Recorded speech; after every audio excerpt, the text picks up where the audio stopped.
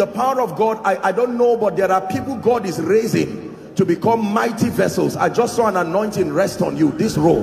In the name of Jesus, I don't know where you are, but I pray may that grace now, let it rest upon you and shift you to a new dimension. In the name of Jesus Christ. Welcome to Christocentric Message. On this channel, you are going to get soul-lifting messages, faith-based content, prayer drills, and videos that would help you grow spiritually. Remember to subscribe to the channel, like the video you are about to watch, and comment on it. Stay blessed. Keep praying. Keep praying. Father, visit me by your word. In the name of Jesus. Keep praying everywhere.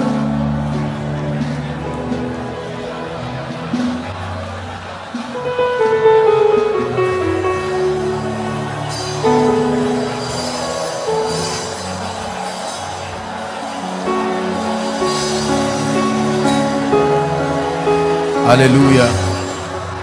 Praise the Lord. Just one prayer point and then we'll sit down. The grace to see. The grace to see.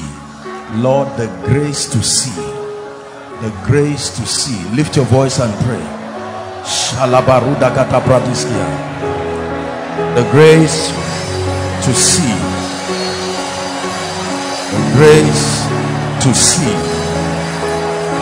Habalaunda shabrates kebadagadosh ibragadosh ala hasana makato bragadosh herebodos kebrandiga dabalalabash ebragadaga de barakata bakadosh shabrandaga dalalaba shadagada bragada. The grace to see, the grace to see, the grace to see, the grace to see. Take away the veil, oh God, from my eyes.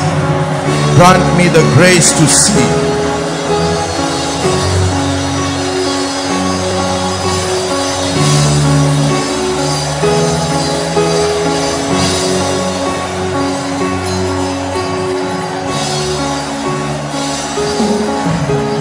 Hallelujah. Praise the Lord. We're still going to pray that prayer. There is truly a grace that can cause the eyes of a man to see. Isaiah 29 verse 11 and 12. There is no amount of education or natural enlightenment that can replace light, spiritual light. The Bible says the natural man cannot understand the things of the spirit, and it tells you the reason, because they are spiritually discerned. It says, and the vision of all is become unto you as the words of a book that is sealed, which men deliver to one that is learned, say, read this, I pray thee. And he saith, I cannot. Why? For it is sealed. Next verse. And the book is delivered to him that is not learned, saying, read this, I pray thee. And he said, I am not learned. That means there is a realm where both the learned and the unlearned cannot help themselves. No matter what earthly advantage you have, there are dimensions where it is only the Spirit of God. Chapter 32 and verse 8 of Job, Elihu was speaking. He says, but there is a spirit, not in heaven, in man. There is a spirit in man, and the inspiration, the word there is breath. Breath. It doesn't just mean motivation, the breath. There is no motivation that gives illumination. It takes the breathing of the spirit can give men understanding. Isaiah 11 and verse 2, that all these spirits, when they rest upon you, go to verse 3, they are all for one purpose, and he shall make him of quick understanding. That means there is timing matters in your knowing the things of God, of quick understanding, of quick understanding, of quick understanding. Lift your voice and say, Lord, light my candle, light my candle, Neither do men light a lamp. That's the secret. Not neither do men have a lamp. Neither do men light a lamp and put it under a bushel.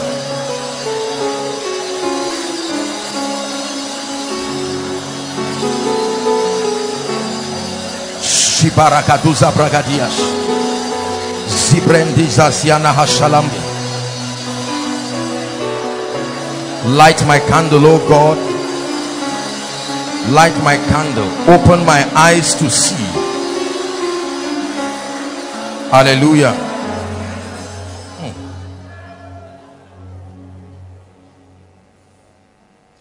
Job chapter 29. We're going on shortly.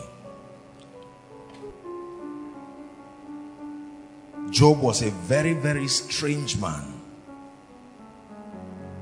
We're reading from verse 1 to 4.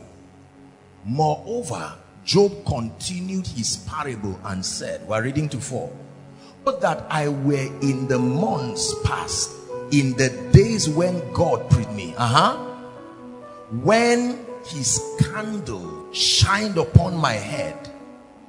Now think, just don't rush. When his what? Candle shined upon my head. That God will shine a candle upon a man's head. And when by his light, not my light, by his light, thy word, O Lord, is a lamp to my feet, a light to my path. When by his light I walk through darkness. 4, as I was in the days of my youth, when the secret of the Lord was upon my tabernacle. This was the basis of his results. The Lord shined his candle upon my head. Then the Lord used his light and said, walk through your darkness. Use my light. And then he kept his secrets on my tabernacle. Like you go to your library and you find a book called The Secrets of God. You can now begin to read all the exploits that happen. Light, secrets, light, secrets, light. Let me tell you the truth. There are things that are not public. God must come to you and show you. Ephesians chapter 1. Let me show you something and then we'll sit down. Ephesians chapter 1. Mighty God of heaven.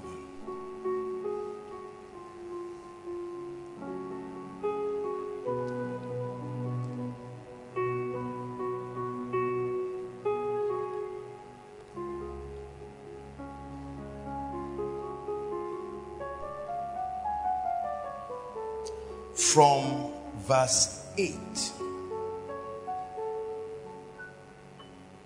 wherein he had abounded toward us in all wisdom and prudence, having made known unto us the mystery of his will, according to his good pleasure, which he had purposed in himself, that in the dispensation of the fullness of times he may gather together in one all things in Christ, both which are in heaven and which are in the earth, all in him. It says, in whom we have also obtained an inheritance, being predestined according to the purpose of him who worketh all things after the counsel of his own will. Yeah, this is it. Please, let's go to chapter 3. It just came to my spirit and I thought to share it with us. Verse 2. If ye have heard of the dispensation of the grace of God, which is given me to you, word, meaning for your sake, how that by revelation he made known unto me the mystery, as I wrote aforetime in few words, whereby when ye read, ye may understand my knowledge in the mystery of Christ. Now the verse that I've been looking for is in verse 5. Read with me, please. 1, 2, read. Which in other ages That means that there are truths that in other ages were not known. It says, as it is now revealed to his holy apostles and prophets by the Spirit. It is not every mystery we share now that was known in time past. The Holy Spirit has not stopped revealing, just like he has not stopped creation.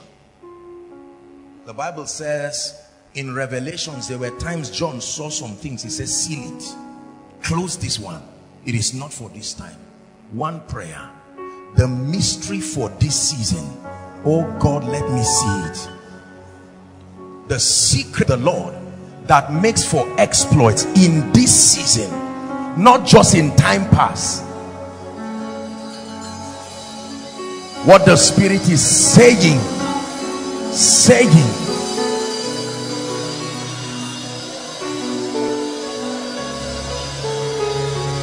which in time past was not known, but in these last days hath he revealed to us by his holy apostles and prophets by the Spirit.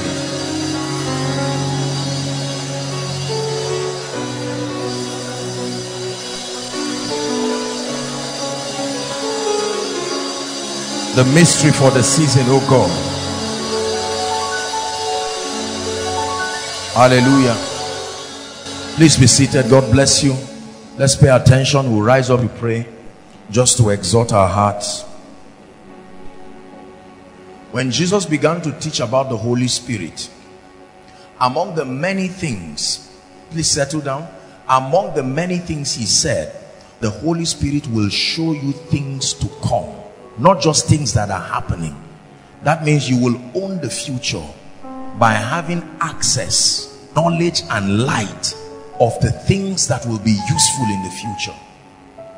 The Holy Spirit, he will show you, not just that he would take things that are mine. That is already spectacular.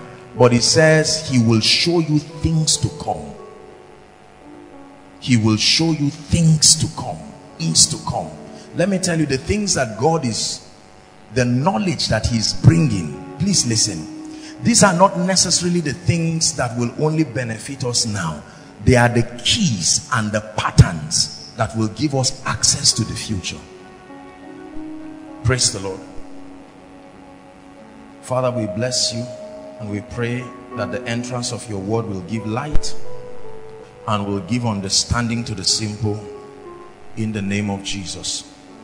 I pray like never before that what I'm about to share and exhort us on, that finally someone will get this thing, and that in the name of Jesus Christ, as you get it, you will rise like an edifice unhindered.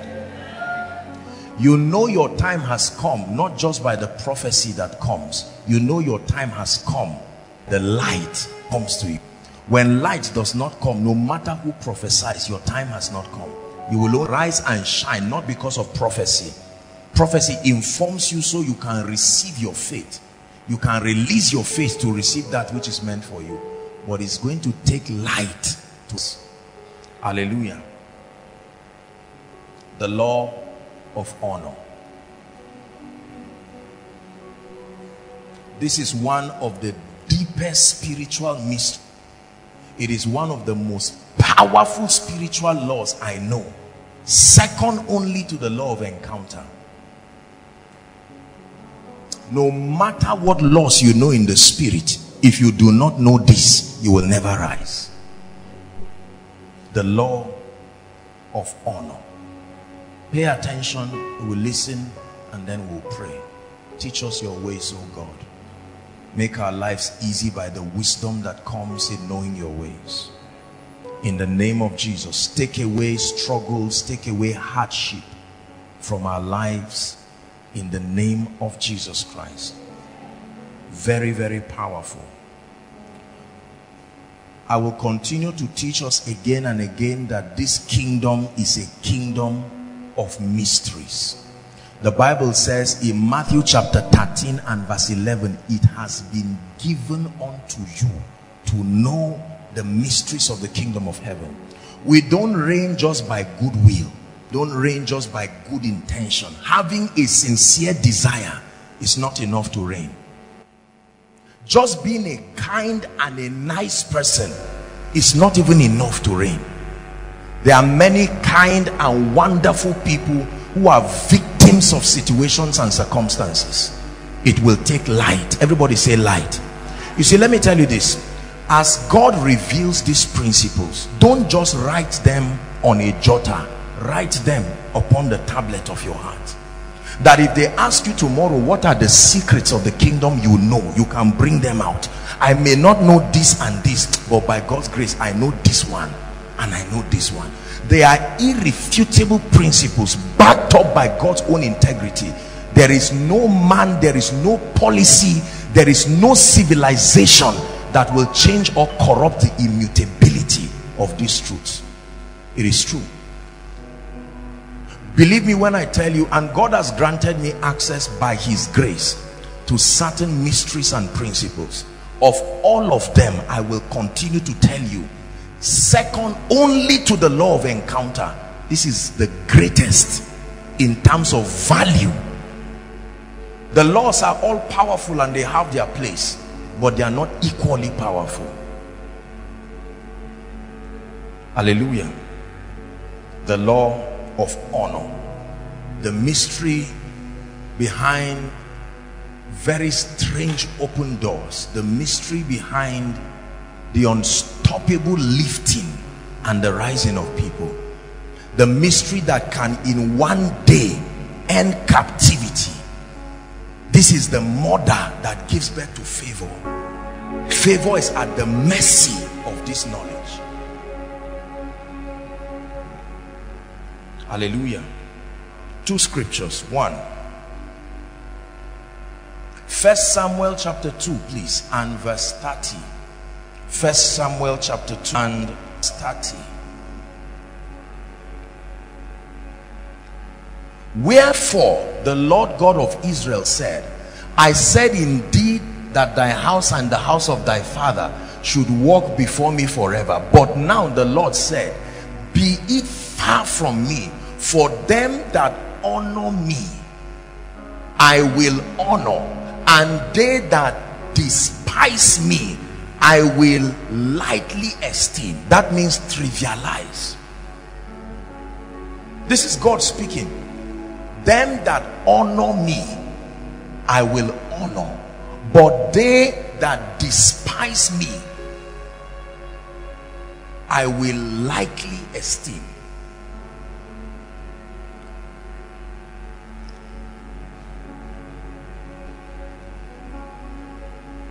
The kingdom works based on seed time and harvest. That means that there is always a seed. Every result that we obtain in the kingdom can be likened to a harvest. Please understand what I'm teaching you. I want you to get this law, that it is true and right when you call every result that you obtain in the kingdom a harvest. Whether it is healing, whether it is deliverance, whether it is prosperity, whether it is fresh grace, activation of the gifts of the Spirit, whatever dimension, it can be called a harvest. And that for every harvest there is a seed. Everybody say seed. Please say it again, seed. The Bible tells us in Genesis chapter 8 and verse 22, when Abraham reared an offering that was well pleasing unto God, the Lord came and made certain vows backed up by his own integrity, and he says, as far as the earth remains, he says seed time and harvest, then he lists all the others, shall not cease. That means for every harvest you desire, you start your journey to actualizing that harvest by knowing what seed produces it. Are we together now? Not every seed produces everything. There are seeds and harvests that are allocated for those seeds. Are we together now? Very, very important. For instance, attention and listening is the seed for learning. If you want to learn a harvest, knowledge, the seed that you sow is your attention. My son, pay attention. Not just listen, pay attention. So attention is a seed, and that when you pay attention to anything, the harvest that comes is that you will learn about it. Are we together? Knowledge in itself is a seed for change or transformation. You are not transformed by desire. You are not changed just by intention. It will take not for any change and any transformation to happen. There are seeds. Very, very important. Time is the seed for destiny. There is no destiny without time. Please listen. When God wants to give you a destiny, he gives you a seed of time. The way you sow that time will determine the kind of destiny that you will have. That a man's destiny is a multiplication of the seeds of the time. Are you seeing why time is important? That whatever tries to fight your time is not really fighting your time, is fighting your destiny, because your time is the seed for your destiny. Appearance, for instance, is not only the seed for acceptance, it is the seed for perception.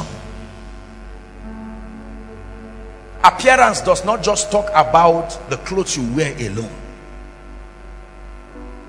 Appearance is the seed for acceptance. It is also the seed for perception. That means I am at liberty to perceive things about your life based on your appearance. If I see Emeka with a white lab coat and apron and a stethoscope, I can perceive that based on that appearance. I can't call him a carpenter. That is not the appearance of a carpenter. Are we together now? That means that I can change your perception by changing my appearance. It's very, very powerful.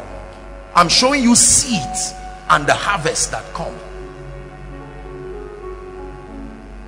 Words are the seeds that carve intentions and thoughts. Words, you use words to paint an intention from you to someone. That means if I want to transfer what is in my heart to you, the seed I will sow is words. If I don't speak right, I can create a harvest in you that was not what I intended. I'm showing you how these things play. Are we together now? Battle is the seed for territory. Every time you want the harvest of a territory, the seed you sow is battle. There is no access to a territory without battle. Are we together?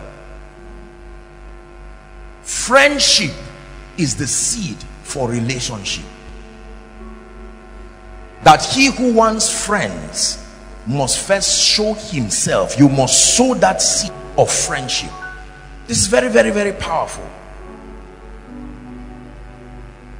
Prayer and fasting are the seeds for both personal and corporate revival. It's all through scripture that every time you really want to see revival, no matter what else you add to the table, if there is no prayer and fasting, you just added fertilizers without a seed. The seed for revival, both personal and corporate, is prayer and fasting. Honor is the seed for access. Please write it down. Honor. Don't assume you have heard what I've said. Don't assume I've taught it so many times. Just listen very carefully. Honor is the seed for access. That means dishonor is also a seed, and there is a harvest that dishonor brings. Dishonor is the key to barriers. The harvest that dishonor brings is a barrier on your way. This is powerful, because many of the breakthroughs we seek in life will come at the instance of the access that we have. And I'm teaching you that in the realm of the spirit, that every time there is a limitation standing before you, then there is a dimension of this law that you must engage, otherwise you will remain there. If you're with me, say amen. All failures can be traced to dishonor. All, without exception. All failures in your life and my life can be traced to dishonor. A threefold dimension of dishonor. Dishonor to God, dishonor to men, dishonor to spiritual principles. All failure can be directly traced to dishonor. Dishonor to God, dishonor to men, dishonor to principles.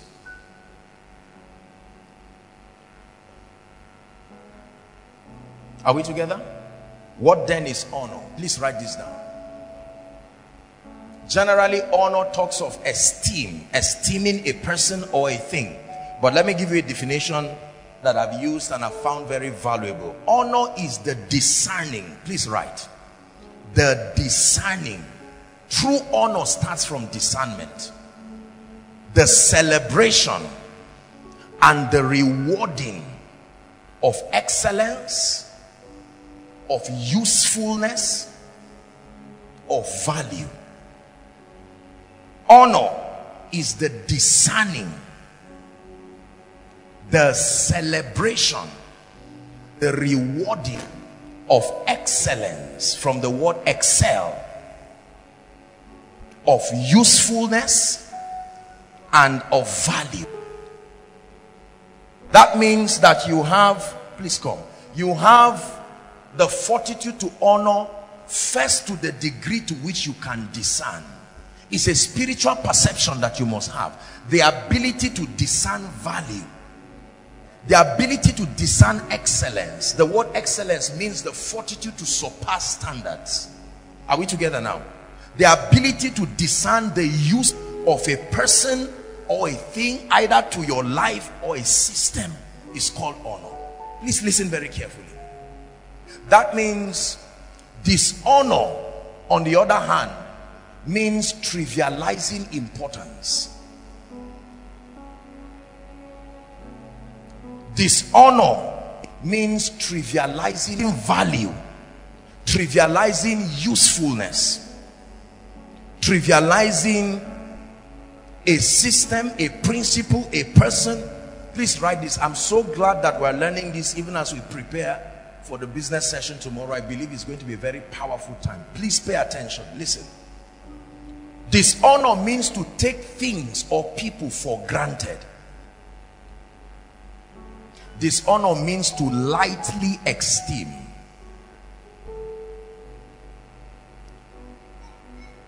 In 2 Timothy chapter 2 and verse 20, the Bible tells us there are certain vessels that are unto dishonor. That are unto dishonor. They are vessels, but they are unto or for dishonor. That means a vessel unto honor or a vessel unto dishonor. Is someone learning something here? It is the key to all kinds of access. The moment a door closes, the key that opens it will be honor to God, or honor to men, or honor to principles, or a combination of all of them. Are you getting what I'm saying now? This is very, very powerful. And I'm teaching this because many people in our generation do not know that the reason why a person can mark time at a realm spiritually, in ministry, in business, in family, and so on and so forth, because of one word: dishonor. Dishonor is such a serious thing to God, and honor is such a serious thing that the entire Old Testament was a system of creating honor. Listen very carefully, believers. I preached a message years ago called Commanding Results, and that was the first time I began to talk about honor. And I have watched this law change people's lives. I've watched it change my own life. And I want you to hold on to this law tonight like a ladder, and let me see the devil that will stop you from rising. Honor. Very, very powerful.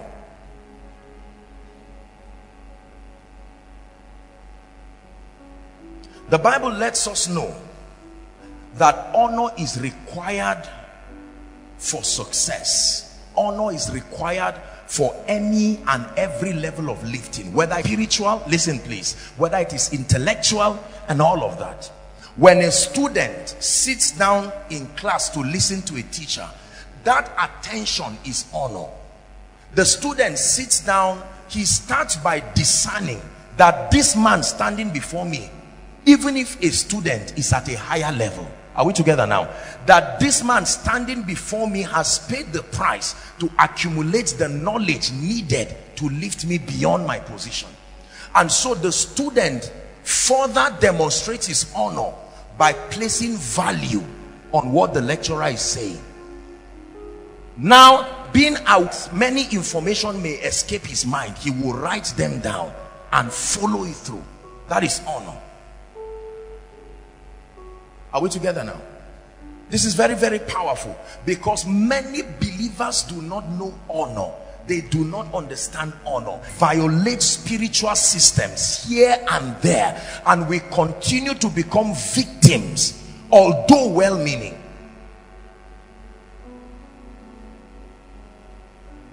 Nebuchadnezzar dishonored God, and God taught him a lesson, that his sovereign power cannot be shared with any man. It turned him to a beast, and for 7 years his life was miserable.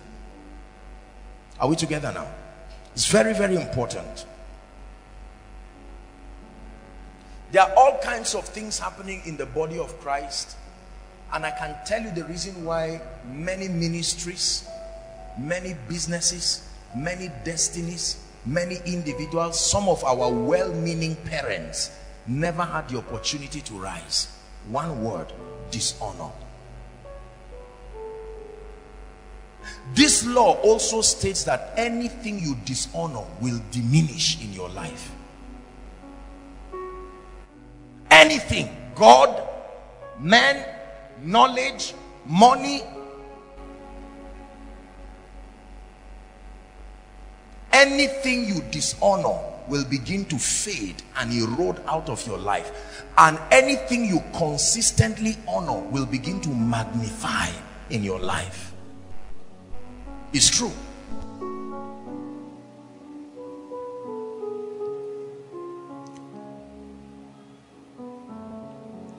We have dishonored men and women of God around the world. Members have dishonored their pastors and their leaders. Husbands have dishonored their wives. Wives dishonored their husbands. Please listen. Students have dishonored lecturers. Lecturers dishonor students. We have dishonored men. We have dishonored God. We have dishonored laws. The laws that make for success. Isn't it amazing the way people believe that they will make impact and have no regard for laws?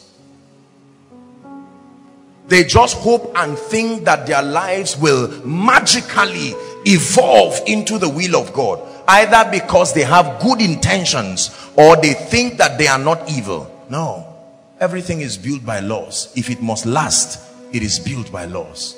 A spiritual life is built by laws. Prosperity is built by laws. Impact and influence is built by laws. Favor is built by laws. Grace of God, the lavish disposition of the grace of God upon a man's life, is built by laws.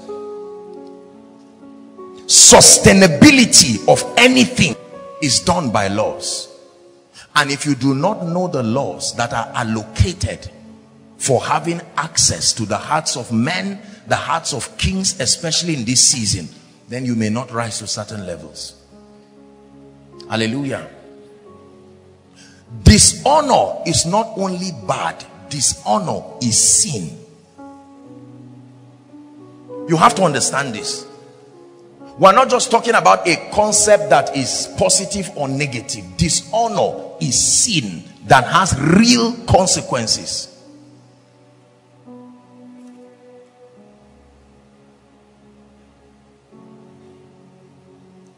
We live in a world where the success and the sacrifices of many can be trivialized within a heartbeat.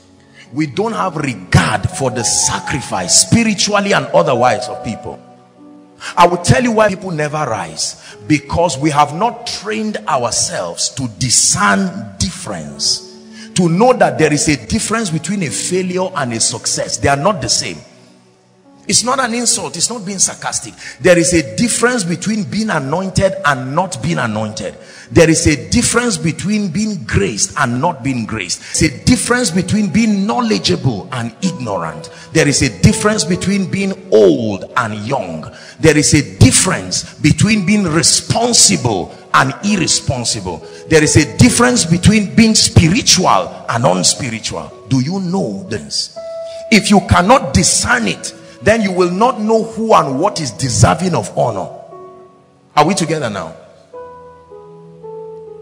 This mic is doing something first to my life and then to all of us. Are we together now?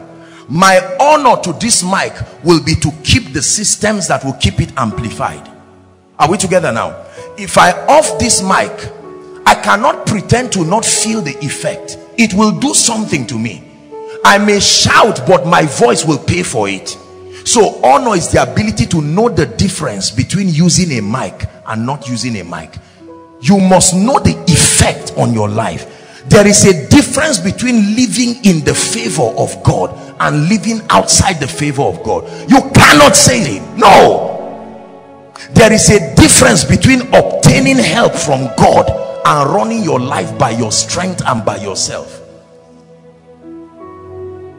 Those who have known have pieced together the principles, and regardless of what men say, let me tell you, my brothers and my sisters, learn this that I teach you tonight and watch the self-imposed prophecies of people fall to the ground, even without saying any prayer on it.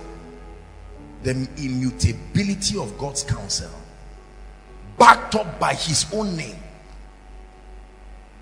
There is no failure for a man who understands this law. If you ever see failure in a vision, it remains there in the vision. The laws of God will manipulate his life till he succeeds. Honor, one powerful law. This is why many men of God never rise. This is why many ministries never rise. It's not that they don't have revelation. They have many other things, but there's no honor. There are many things that will never rise. They have not trained themselves to know the difference between a good working family and a family that is not working. There are many people who will never be rich and wealthy because they have not discerned that there is a difference between a wealthy man and someone who is not wealthy. Many times we call the sacrifices of people luck or chance. Listen carefully. When you see a young man anointed, vibrant with fire and grace, just say this guy was lucky, maybe he just met a man of God and hands were laid on him. That perception, that inability to see that people do not just rise by default. You don't see a house built and you say, wow, the winds just put blocks together and added what creativity from the wind. No. There are things that are too intentional to be a mistake. Are you getting what I'm saying now? There are certain results that have gone past the realm of guesswork. There is a level of excellence. There is a level of intention. There are certain levels of anointing that a man can possess that is no longer guesswork. You have to know what you are doing to get there. It's impossible to get there hoping. No, it's like Olympic or boxing. Fight somebody on the street and have an advantage, but you can't go to the ring and fight someone and convince yourself that all things are possible. There is an art to winning in the ring. There may not be art to winning on the street, but if you enter a boxing ring, the person will tell you there are courses you take. You understand anatomy, the entire anatomy and physiology, to know the parts you can punch and the effects that they create. So he looks at you and you are already dead because he has seen all the loopholes and yet you just think he's looking with the eyes of a layman until he gives you punch. Then you will know that there is a difference between a boxer and a man.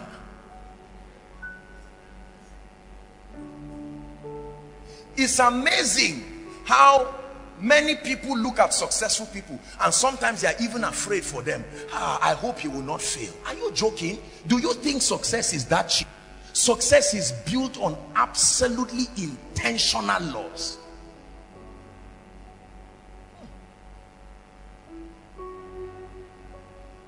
No great ministry is built just by intention. Please listen. There is no great family as any good father, mother, and well-behaved children. There is a level of family result that it cannot be luck. Cannot be luck. When you come from a family that is tied into witchcraft and all of that, there is a level of result that if you attain, there are things that you have dealt with. It's impossible to cross a certain threshold being under captivity. Everybody say honor. My assignment is to train your eyes, to train your spirit, to know that everything is not the same. God is not the same as a shrine. So when you say choose between God and one shrine in your village, you don't have honor. It's dishonor. That perception, when they kept God, the ark, and they kept Dagon, God's jealousy made the difference clear immediately. It's not the issue of God. There's no point to prove you are still God. There's a point to prove. He made sure Dagon fell head on. There are times in life that there are points to prove. There are really points to prove. Is God helping us? Right now, there are people here who have traveled from so far. You have come because of one word: honor. You call it hunger, but it is still honor. Are we together now? Reverend Daniels and his dear wife, let's bless God for them. I mean, I was in Ebonyi. They are based in Enugu. Great ministry work there. I usually go to minister there. It was them together with some pastors that put the meeting in Ebonyi. It was such a great, phenomenal meeting. And as soon as they were done, I returned back and I was surprised to see these people still here. It's called honor. The discernment that there can be more. You don't just act like that. You think first. Do I need this level? Is it really important? With this level or without it, is there an effect in my life? There are things you must think about.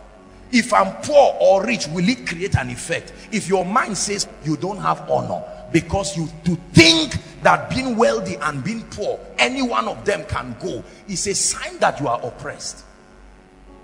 Because the Bible, listen, I'm not just talking about money, I'm opening your eyes to something.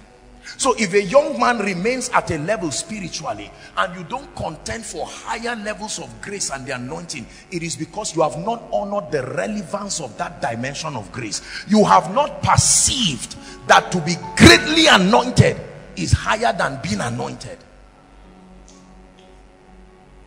How God anointed Jesus, not just that he was anointed, how God anointed Jesus of Nazareth.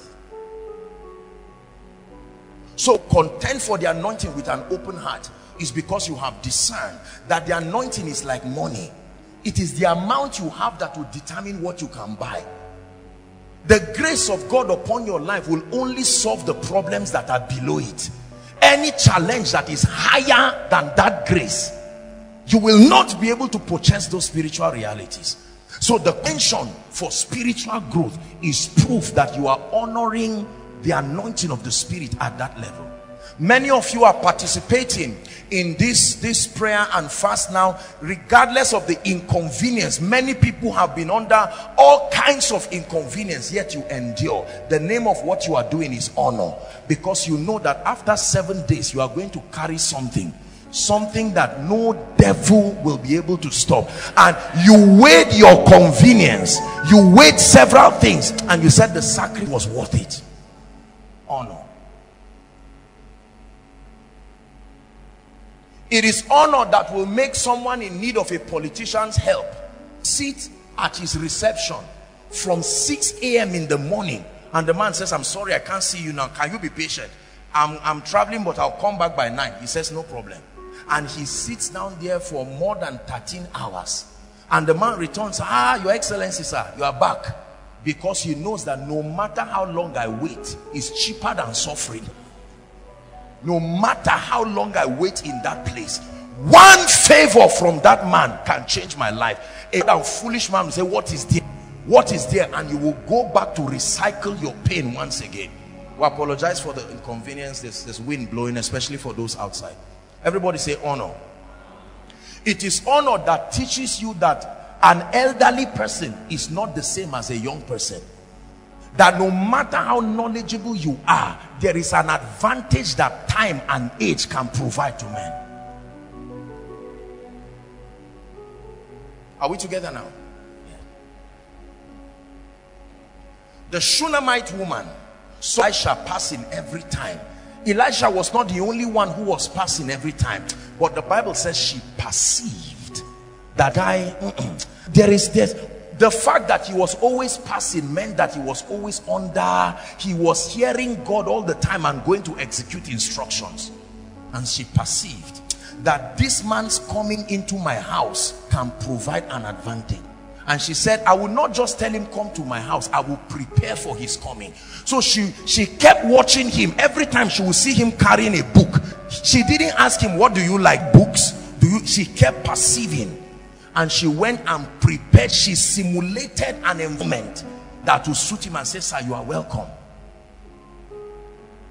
And the man said, all right, madam, you have brought me. Let me tell you what you brought. What is your problem? She said, I don't have any. I live among my people. Is to tell you the level to which she has shelved that case of having a child. Elisha said, no, you don't bring this kind of grace and your life remains the same. It's an insult to the sacrifice that brought this anointing.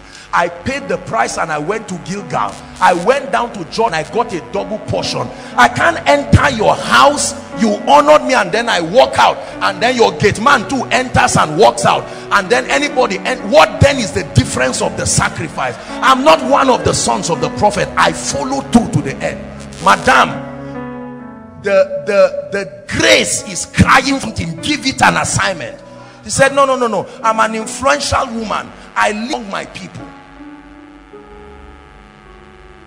And then he said, I will create one by myself. And the servant said, she doesn't have a child. He said, that's it.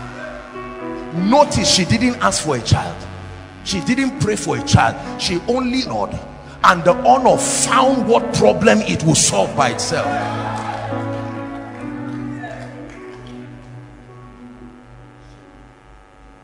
There is a realm of honor that you get to, that you will have to open your mouth and pray some things. Everybody kept lamenting about the hunger in Samaria. Samaria were in trouble. So I said, you too, you felt the hunger a bit? They said, yes. And out of all the people who were crying, the women and all the people, they noticed that two people were unaffected by that famine. The king and a strange man. He was not crying for bread, as if he was not a citizen there. And then when a whole nation is suffering and the solution is in the pocket of one man, yet he didn't pray, he just kept moving his thing around the city. Dishonor kept closing the door until someone provoked that grace, provoked that anointing. And he said, all right, by this time tomorrow. He didn't say, let me go and pray and then I'll see the cloud. He said, by time. He didn't say, oh Lord, God of Abraham, Isaac and Jacob, I stand as your servant and I call on heaven. He said, me, I make it happen. By this time tomorrow, let the gates of a nation be open. Your Bible. Honor is powerful. When you honor God, there are things God will do to you that all men will know it's only God that can do this. God will do some things and sign his signature, like Julius Berger will build and write B, so that you will know the difference, so you don't confuse it and think someone else built it. God will build your life and write his name on it. So that when anyone looks at you and say, last year were you not like this? Say, yes. It's not, I didn't build myself, I was built by an architect. You honor men, you have access to their heart, and with their heart will come their influence, their credibility, their resources. You put pressure on everything they are, and you will leverage on their credibility to rise. Let me tell you, your journey will be hard in life if you do not know how to honor men. All men are not the same.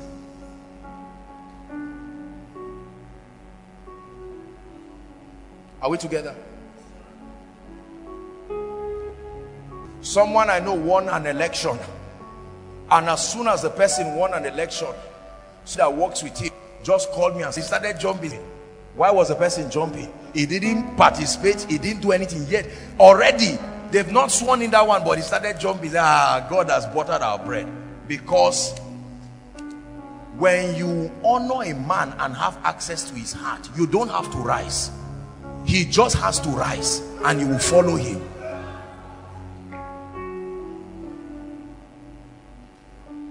Honor will open doors for you that will surprise you. It will accelerate your life beyond your imagination. Please sit down, sit down. Let me show you four. When I was studying this, it struck my heart, and the Lord put it in my heart to show you.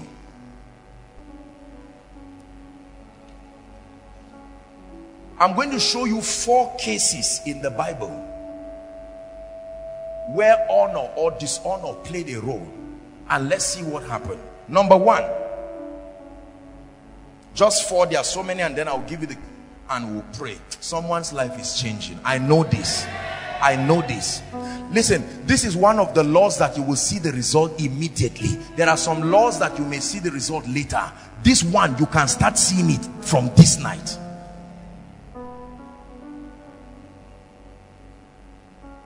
Genesis chapter 9 from verse 20. This was the issue of Noah. Thank you so much. Noah and his sons.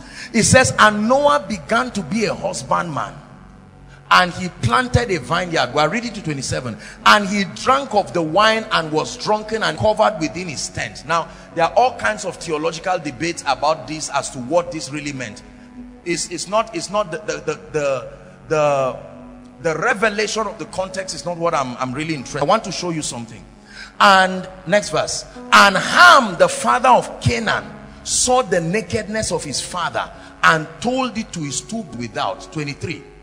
And Shem and Japheth took a garment, listen carefully, and laid it on both their shoulders and went backward and covered the nakedness of their father, and their faces were backward, and they saw not their father's nakedness. 24. And Noah awoke from wine and knew. He was sleeping. He was not told, though. He woke up and knew that his younger son, he knew what had done to him. 25. And he said, cursed be Canaan, a servant of servants shall he be unto his brethren. 26. And he said, remember, he didn't know who did what, and he didn't say, all of you come. Who saw the nakedness and who covered it? That means Noah was not anointed. A man that built an ark that all the animals entered, is that an ordinary man? Notice how the Bible does not even talk about vineyard and the wine again. It just focuses on the curse and the blessing. He wakes up from his sleep and just knows that many things happened while he was sleeping.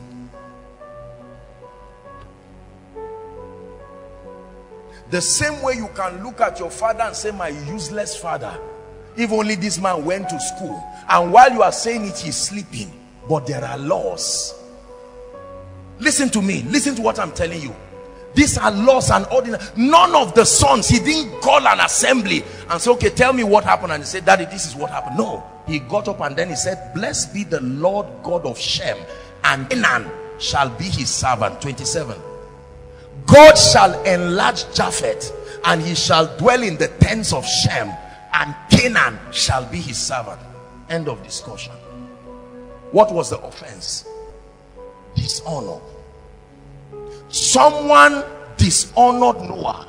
Another person honored Noah. Two of them instantly got rewards for it. I told you, honor is a seed. It's a seed that grows fast like a weed. Number two.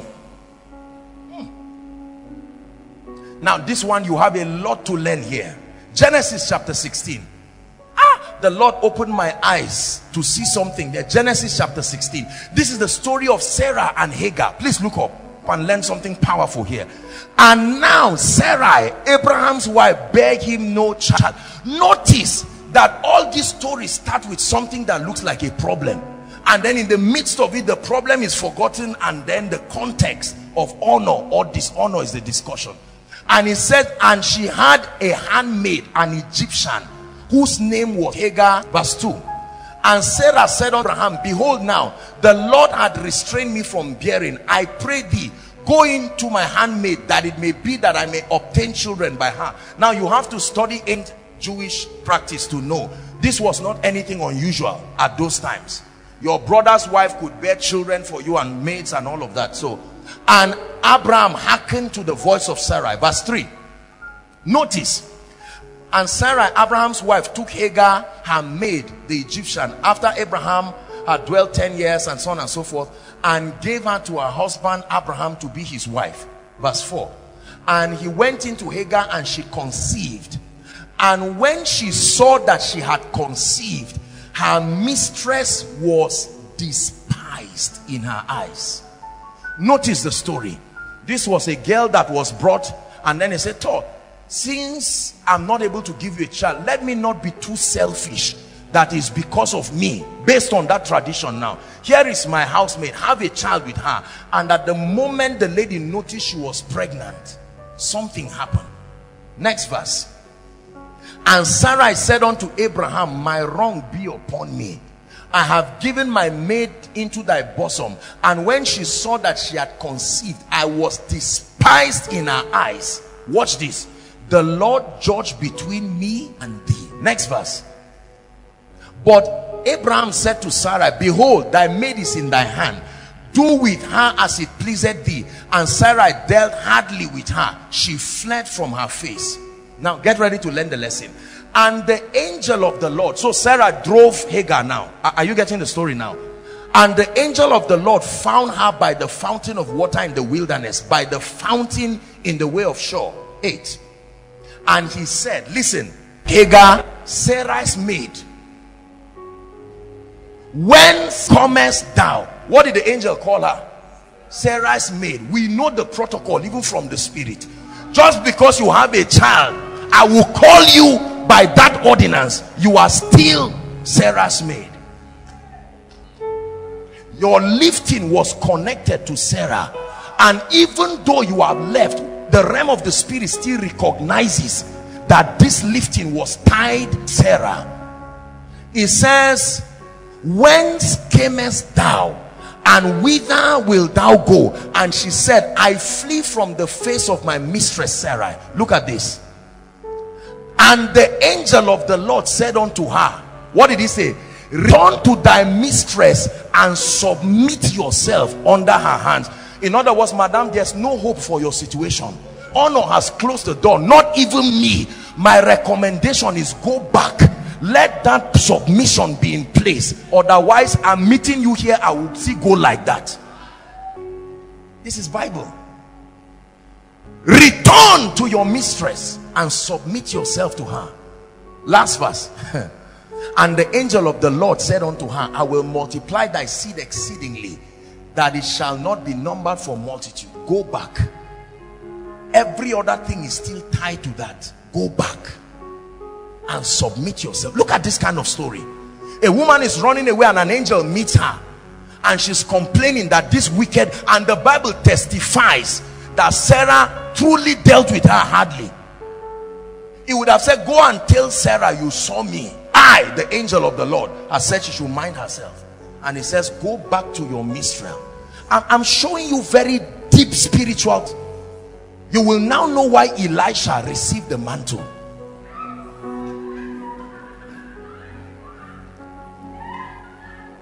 Number 3, Numbers chapter 12. Follow me, believers, and let's grow in the spirit. Numbers chapter 12. This involved relatives now. Relatives. Because dishonor happens a lot with family. And so, relatives. And Miriam and Aaron spoke against Moses because of the Ethiopian, the word Ethiopian means black woman, whom he had married, for he had married an Ethiopian woman. Verse 2. And they said, had the Lord, now they digress and started saying, does God speak to Moses alone? Had the Lord indeed spoken only by Moses, and had he not also spoken by us? I hope you know Miriam is a prophetess. That means she was hearing God, and Aaron was a priest too. So they are saying, why? I mean, Moses, what are you saying? I am a prophetess, and this guy is a priest. Us too, here and there we are hearing God. And the Lord had it. And the Lord had it. What conversation? Two of them were talking, and while they were talking, God said, let me see what I'm saying. And the Lord had it. Next verse. Now the man Moses was very meek, above all the men which were upon the face of the earth. Verse 4. And the Lord spake suddenly to Moses. Hey, God comes to hear something and goes back and says, Moses, come. Something is about to happen to two of your relatives. Now let me inform you so that you don't beg me. I'm the one who is going to do it now. God knew what Moses can do, and he knows if Moses talks, he will interrupt the process. He's collecting permission from Moses to deal with certain people here. And Moses and unto Aaron and Miriam, come out ye three to the tabernacle of the congregation. And 3 of them came out. 2 of them hear God, remember. So now verify that they all hear God, because God called 3 of them and all of them had. Next verse. And the Lord came down in the pillar of cloud and stood in the door of the tent and called Aaron and Miriam, and they both came forward. And he said, hear now my words. If there be a prophet among you, I the Lord will make myself known to him in a vision, and will speak unto him in a dream. 7. Hi. My servant Moses is not so, who is faithful in all my house. One day I will explain to you what God just said. Next verse. With him I will speak mouth to mouth. That look, you people receive visions and dreams, but I've left that realm with Moses. I come to him. My level of relationship with Moses is that I come to him and speak from my mouth to his mouth, and not in dark speeches and in similitudes of the Lord shall he behold. Wherefore then were ye not afraid to speak against, not me, my servant Moses. Next verse. And the anger of the Lord was kindled against them, and he left. Next verse. And the cloud departed from off the tabernacle, and behold, Miriam became leprous, white as snow. And Aaron looked upon Miriam, and behold, she was leprous. 11. Next verse. And Aaron said unto Moses, alas, my Lord. The adjustment happened immediately. I don't know what I called you before, but after seeing this class, alas, my Lord, I beseech thee. Was this not what Haman did to Esther when it was imminent that he was going to die? I beseech thee, lay not the sin upon us, wherein we have done foolishly, and wherein we have sinned. I told you dishonor is a sin. Next verse. Let her not be as one dead, of whom the flesh is half consumed, and when he cometh out of his mother's womb. 13. And Moses, you see why God came to Moses before? And Moses now said, God, oh yeah, come, I've looked at this. And Moses cried unto the Lord, saying, heal her now, oh God, I beseech thee. Look at a man talking with God, oh, not, oh God, heal her now. God is okay, don't. 14. And the Lord said to Moses, if her father had but spit in her face, should she not be ashamed 7 days? It says, let her be shut out from the camp 7 days, and after that let her be sieved in again. Last verse. Miriam was shut out of the camp 7 days, and the people journeyed not until Miriam was brought in again. You can continue. She later recovered. But I'm saying, just because a man that God loved, the jealousy of God came down. Dishonor. The same way you can honor a man in secret, he's not even aware, and God will also hear it and see it, and God will arise and deposit something upon your life. Are you getting blessed? Very powerful. The last scripture, and then I'll show you certain keys. 2 Kings chapter 2.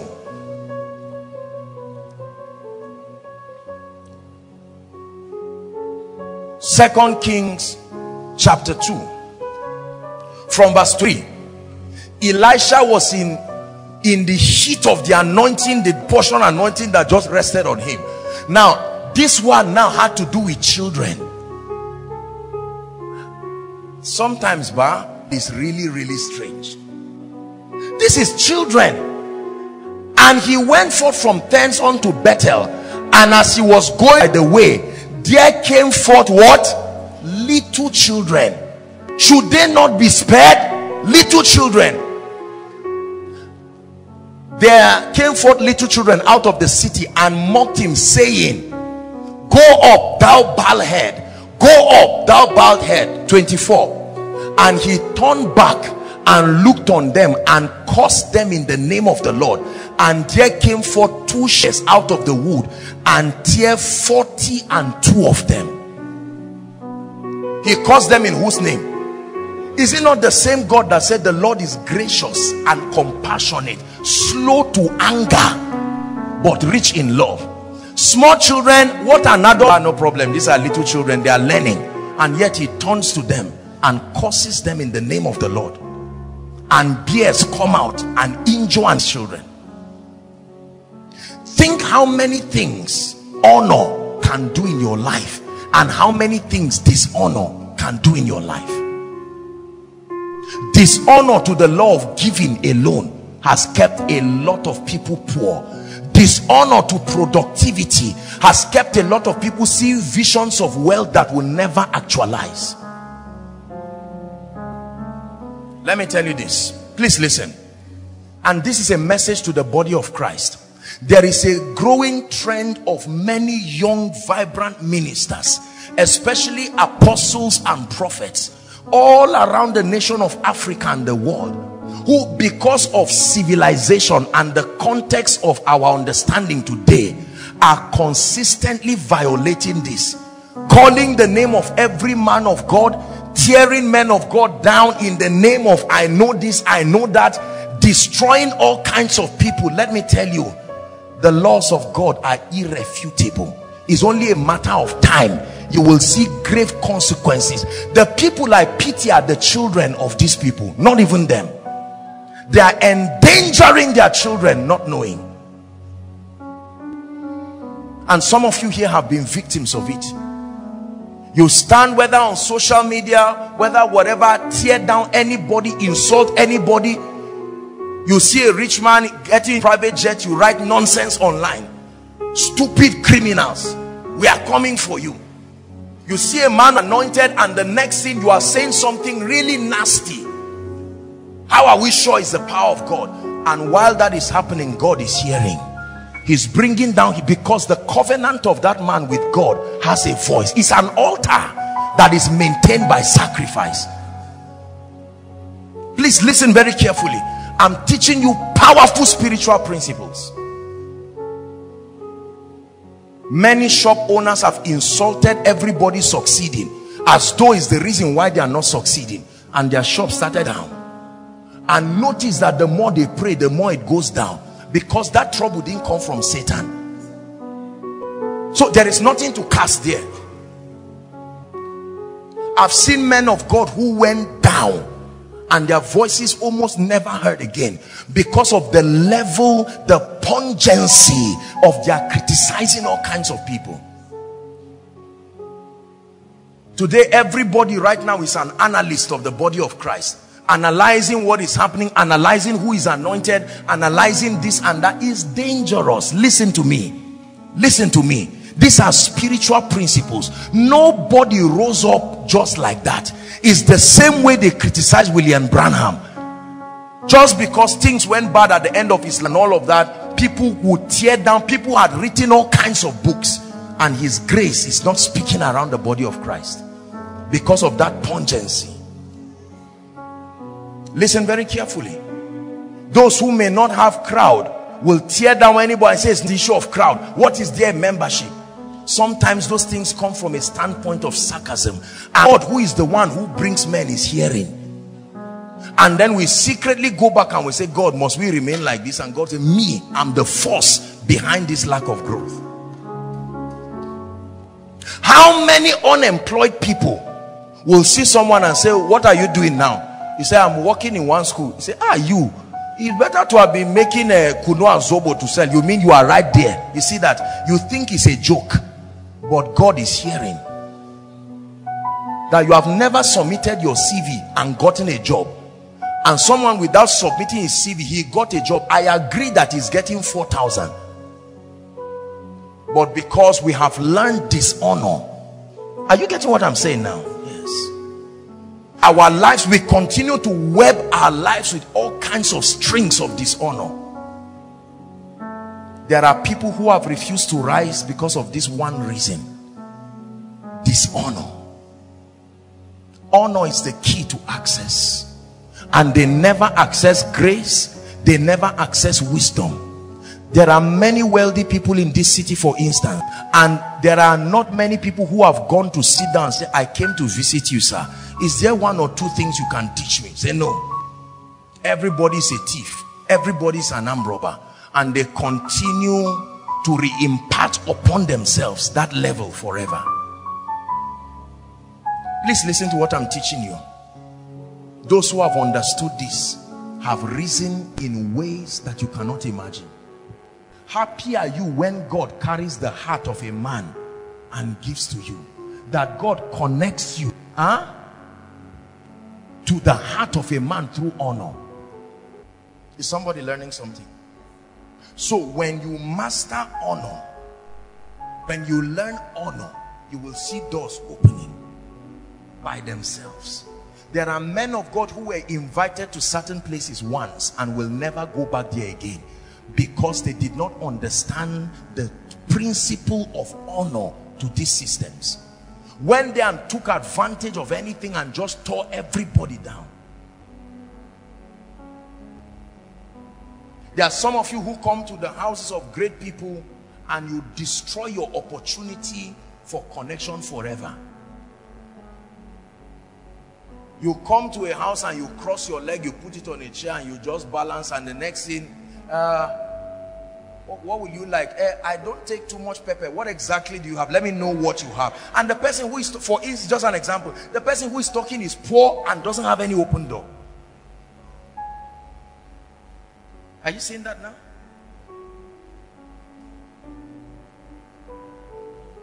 Let me tell you this. If doors refuse to open, I am telling you this, it is dishonor that has kept it closed. I never see any man or woman that is worthy of honor and will not communicate the honor that is due, because I know the consequence. There are many people in this city who would have been long healed by now. There are many people who would have been long delivered by now. But dishonor is the gate and the padlock the devil used to keep them in their situations forever. You can pray, you can fast, but there are certain realms you cannot enter except through honor. Honor is the seed for access. The Lord, by honor and by it, has taken me to places today that I know there's no reason and there is no other way I would have gotten there. What honor can do is powerful. My brothers and my sisters, listen to me. You will step into prepared blessings when you understand honor. Honor to God, honor to men, honor to principles. I'm not teaching you human worship. Now let me tell you this, and let me balance it very quickly. It is foolish and stupid of any great man, especially a man of God, when people show you honor and you take them for granted. Any wise person who knows God and has value for life will not take you for granted when you honor them. What I'm saying now, yes, there are things people do to me that if I have my way, I will beg them and say, please don't even, please, I'm okay, I know you honor me from your heart, the Lord bless you, let's leave it like that. But that you dishonor men and you want to rise, every realm you dishonor, you've exempted yourself from entering that realm, whether it's financially, whether it's spiritually or otherwise. See, listen, this is why you find out that you continue to dishonor people and secretly try to enter that realm, and there is a resistance that no prayer will take away.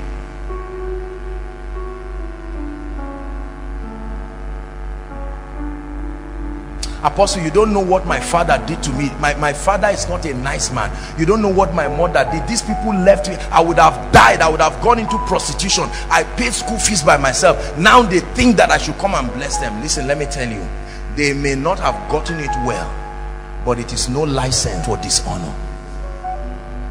They may do everything wrong, but one day they will do something right. Prepare for that one day, because the blessing you will get the day they get it right will follow you transgenerationally. Hallelujah. I pay attention. There are ministries that honor me so much and honor me truly, and I have seen the effect when I teach and share God's word in those places. I see the result. I know that the honor is sincere, and you will see that those people receive, those people rise, those people grow. That's why in many churches it is us that come and receive. Most members hardly. You know why? Because they know the pastor, they know the elder, maybe he's even their biological father. So when he's preaching and he says, everybody stretch forth your hands, you just laugh and say, Daddy, you will soon be hungry now. I'm the one who prepares your meal. And then God will hear you. How many wives dishonor their husbands because they are already married? Sam, come. They think that just because they are married, they dishonor. When they get married, they do all kinds of things nice. 2 weeks after the marriage, the man is just one item I am joined with forever, and God is hearing, because the possibilities and the grace of that man will speak to every other person except the wife. The same thing with the woman. Men will get married to women and think they are just rags. The Bible says submit, go and do this. Whereas the man is not prayerful, and that lady came as the reason. Even God told you that she's the reason why you are succeeding. Then the day you annoy her, everything fails. You go to God and God says, like he told Hagar, go back. You may not submit to the woman, but you must submit to that possibility if you want a revival of that dimension. Are you getting what I'm saying now? This is true. I am a product of what honor can do. I am a product of what honor can do.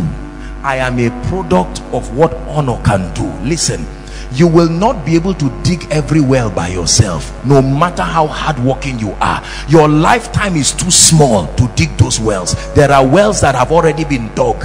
Those wells, like Jacob's well, will last generations. Use honor as a fetcher to draw and draw again, enough to feed you and feed a generation.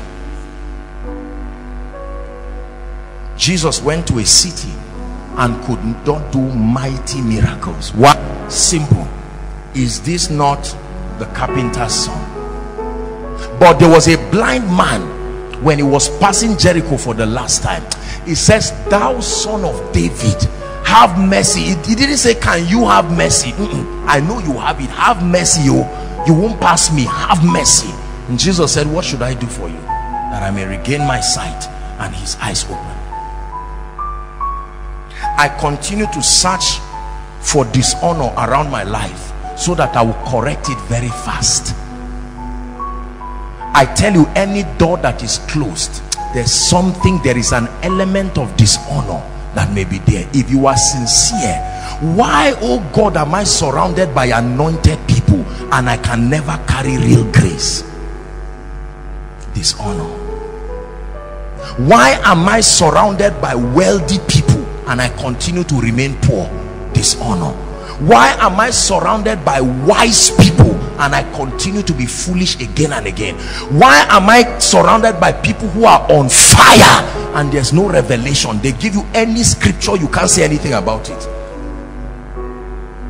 Notice the gate men of God. Notice the chefs. They don't have any revelation, as if all they came to do was to cook. Can't you see that visitors that you are cooking for, their lives are being changed, and you continue to serve the food and receive tips? Whereas one day you say, sir, this chef is passion, but I need results. I've served your food now, but I need something. Are you getting what I'm saying? When I meet extremely great people, I don't waste that time. I don't sit down and say, and sometimes, my apostle, great man and great this. I just find a forum where we're alone and find a seed and say, sir, I decide. I don't just say, pray for me. That's a stupid approach. That's not honor. You will never receive anything that way. You must discern. I know the difference between you and me. The results show it. I am not there yet. Simple and straightforward. And I beckon on whatever grace that brought this result, and with a passionate heart they will release. Everybody that has something knows it, and they know when it leaves them to you. Hallelujah. Praise the Lord. This ministry is enjoying the blessings of the body of Christ because of the honor of the body of Christ. I say this with all blessings. We don't have a YouTube channel, as it were. I don't know if the media has that, but there is almost no message you will type and you will not find. Someone took it as a responsibility without payment. It is because a seed was sown, and so it was sown to the body, and the harvest also came from the body.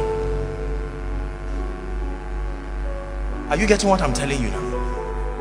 When it was time for the sick here this morning, many of you came and you watched a Benny Hinn video first. It doesn't mean I'm not anointed to pray for you, but I know from whence. You see, let me tell you, a river that forgets its source, truly speaking, you will dry up. It's a matter of time. You will dry up to nonsense and not know where you came from again. Our proud generation continues to have results for a while and then it will disappear, because the moment you have results, most times people don't know the difference again. Somebody trained you in business, now you have become a millionaire, and you come to meet the person in the shop. Bros, how you there? You are an apprentice there, and you come with your G-Wagon and smile. You have a G-Wagon, I have a G-Wagon. Don't harass me, I just came back from Italy. That's a foolish man. One day you will not know the explanation why things will go down, and you will go to God and he will give you the recommendation of Hagar. Go back. You are a great man, but in the realm of the spirit you are still Sarah's maid. The law of honor. The law of honor.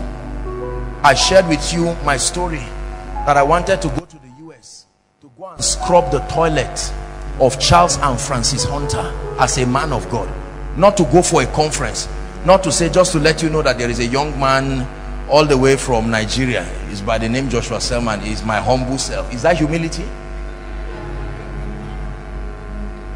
I was going to scrub the toilet, not to go as a man of God. Oh, I would have gladly scrubbed that toilet. Lord, whatever grace will make a man to raise 100 wheelchairs in one meeting, laugh at it. Whatever grace. This is the law of honor. Many people don't know how to receive miracles. When I talk like this, you would think it's arrogance. If I get up in the morning with my eyes blind, by 6 p.m. that eyes must have been open. The desperation to receive is not there. Many people are too ashamed to really receive. The woman with the issue of blood said, get out of my way, I'm the one who knows what I'm suffering. Shift, let me touch the hem of his garment. And the people were trying to embarrass her. No, let me touch the hem of his garment. And she was healed. Don't violate this ordinance. Let me give you a few keys. Our time is gone. We should pray. I pray in the name of Jesus that you will value this that I shared with you, and you will watch how easy life can be. Keys to honor. 1, wisdom. There cannot be honor until there is wisdom. You need a deposit of wisdom to manifest honor. Wisdom to know the protocol of greatness. Vashti was a foolish woman for one reason: she lacked wisdom. It was her wisdom that culminated to dishonor that made her pay the price. There is no record of Vashti going back to beg the king. She forgot she was only queen because she married the king. Are we together? No wisdom. The king called on her to his chamber to come and flaunt the glory, and she said, no, I have my own agenda. And the elders came and said, king, do something about this woman. If not, other women will start doing the same thing. And the king said, Vashti, you are gone. When Sarah came, study the book of Sarah and see honor personified. What most people see there is favor. You are seeing the child. Look at the mother. Look at how the pregnancy started until the child called Favor was born. She meets the king on hearing that a wicked man called Haman wants to destroy the people of God. And the king said, Esther, what do you want? To half of my kingdom. She said, nothing. O king, would you grant me the honor of hosting you to a banquet? He said, that is it. Is there any problem? She said, no. Yet there was an emergency. Lives were about to be. She knew that in dealing with greatness, timing matters. Not every time is the time. You can just see your destiny helper and say anything for the boys. Immediately he planned to give you a job. Because of that, he will vow that your children's children will not get a job. Timing. There are many people, as soon as you see a great man, the next thing you come, sir, anything for us, sir. Whereas the man was about to ask you, young man, what do you do? We are looking for a secretary. Is it all right if we send you to our Dubai office and you foolishly come with mediocrity and say, sir, you are looking as if I'm not sorry, but will you go like that? You see, stop that. Every time you see a great man, your first element is not to beg. Listen to me and learn. Many young people continue to mess up. You want 1,000, they will give you 1,000, yet you have lost access to their hearts. Are we together? Esther now tells the king, let me host you. He said, all right, let me come and try. And Esther prepared a, permit me to use the word, a wicked banquet. When the king ate this, she came again. He said, now I'm ready. Is there any request? He said, no, sir, just grant me the privilege of doing this again. And then another time she now said, now I want it to be a feast of wine. You know, wine is a spirit in the Bible. She's about to make a request, and she's making a request against the closest friend of the king. What if the king says, you want me to fight my friend, I will kill you? She knew the timing. There was something that needed to happen for him, because Haman was his right hand man. So when the king took the wine, he was filled with that wine, and he sat down. And then she came. What do you want, Esther? And she said, oh king, there is a man that wants to destroy me, your one and only queen and my woman. He said, who is that? He said, that is the man that stands by your side. Wise king. He left and went to a garden. He didn't answer yet. He left and went to the garden, because the word of a king is a law. And he said, let me think first, let me not talk foolishly. Will this decision be honorable? Many times silence is proof of wisdom. You don't have to be under pressure to answer everything. Is God helping someone today? Sweep it. Do it again by the second day. Do it again by the third day. Very soon somebody will call you and say, why are you doing this? You say, well, I plan to have this kind of thing. I'm a responsible person. I have learned honor. I just feel I should do this. Every great man knows greatness when even if it is in infancy, they will look and say, you. They won't make you a manager. They'll say, okay, keep sweeping. A wise man will not call you immediately. He will test the sincerity of your honor. He will say, continue doing it just to know you are not a thief. That's all. And then he says, watch this person.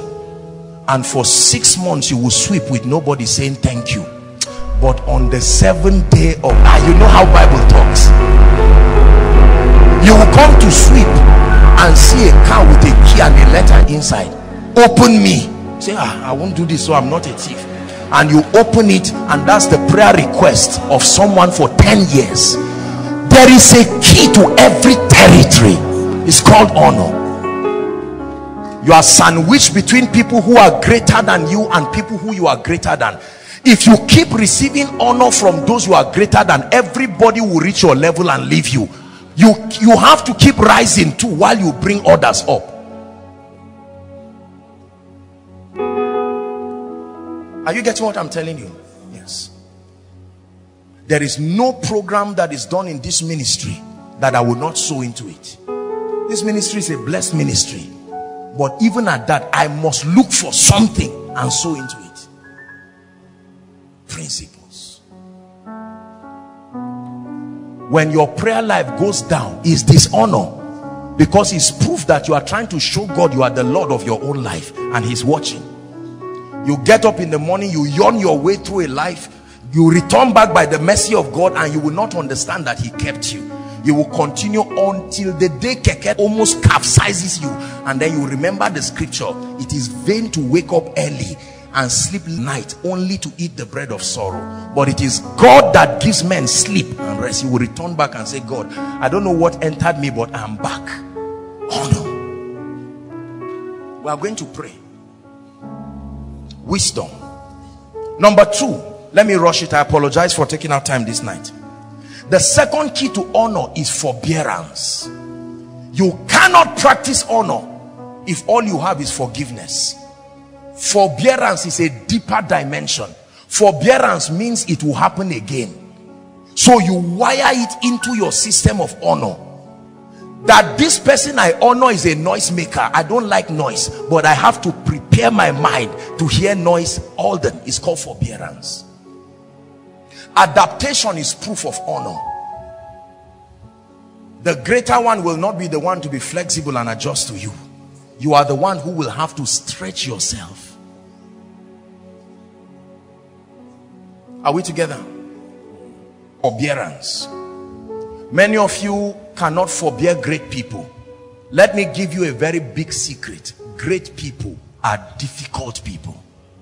The complexity around the systems that work in their life will not only need wisdom, it will need forbearance. There are many yeses you have to say without knowing what you are doing. Forbearance. I'm not a fool. I can't continue to do a mumu in this office. I'm fighting for my right. And they say, open the gate for him. Please leave this place. After 2 months, you find out that you had one stream of income coming by the mercy of God. And an erratic dishonor of 5 minutes is costing your children school fees. Forbearance. Everybody say forbearance.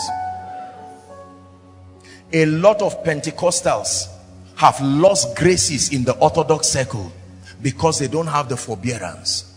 You go to an Anglican church and there's a long hymn. You check how many stanzas. 6, and the man leading will tell you when we get to verse 5 we'll sing it again. He's enjoying what he said, and you are sad, you are nauseated, you are angry, you are already offended. You're off by everything, the chants and all of that, whereas there was a grace there for you to get. To forbear. To forbear. To forbear is not to forgive. To forbear is to wire yourself to accommodate everything.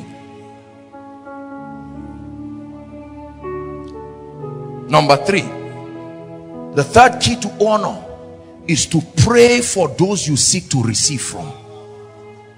You don't pray for a man you seek to receive from, you will not get anything. Let me tell you, many people don't pray for those who they seek to receive from. Pray. Just by praying for them alone, Job 42 and verse 10, you pray for those who have gotten. The friends of Job were not oppressed. He was wealthier and greater than them, but with respect to his predicament, they had become greater than him, and he had to submit to honor them by investing prayer. Job 42 and verse 10, it says, the Lord turned the captivity of Job when he prayed for his friends, not himself. Number 4, genuinely celebrate those you honor. Not eye service. Not, bless God for Papa Oyedepo, bless God for Papa Iyadeboye, and then you go to one godless discussion of 3 or 4 people. You say, don't mind all these fathers of faith, I'm so disappointed, I hate them. It's just that if you say it now, they will beat you. So that's the real truth. I really hate them, but it's just that outside, let me honor them. No. Like Noah, they may be asleep, but they are still seeing, and they are still hearing, and they will wake up and know who said what and who didn't say what. Sight happens whether you are asleep or awake. Paul was blind for 3 days, yet he was seeing visions. Celebrate. Celebrate. A ministry that is blessing you, celebrate it. A life that is blessing you, celebrate that life. Genuinely celebrate them. Finally, love. The last key to genuine honor is love. You cannot honor a man, a principle, a system, and even the God that you do not love. Love. Love. Love. I love the body of Christ. I love koinonia. I love the workers. I love the leaders from the depth of my heart. And it has nothing to do with selfishness.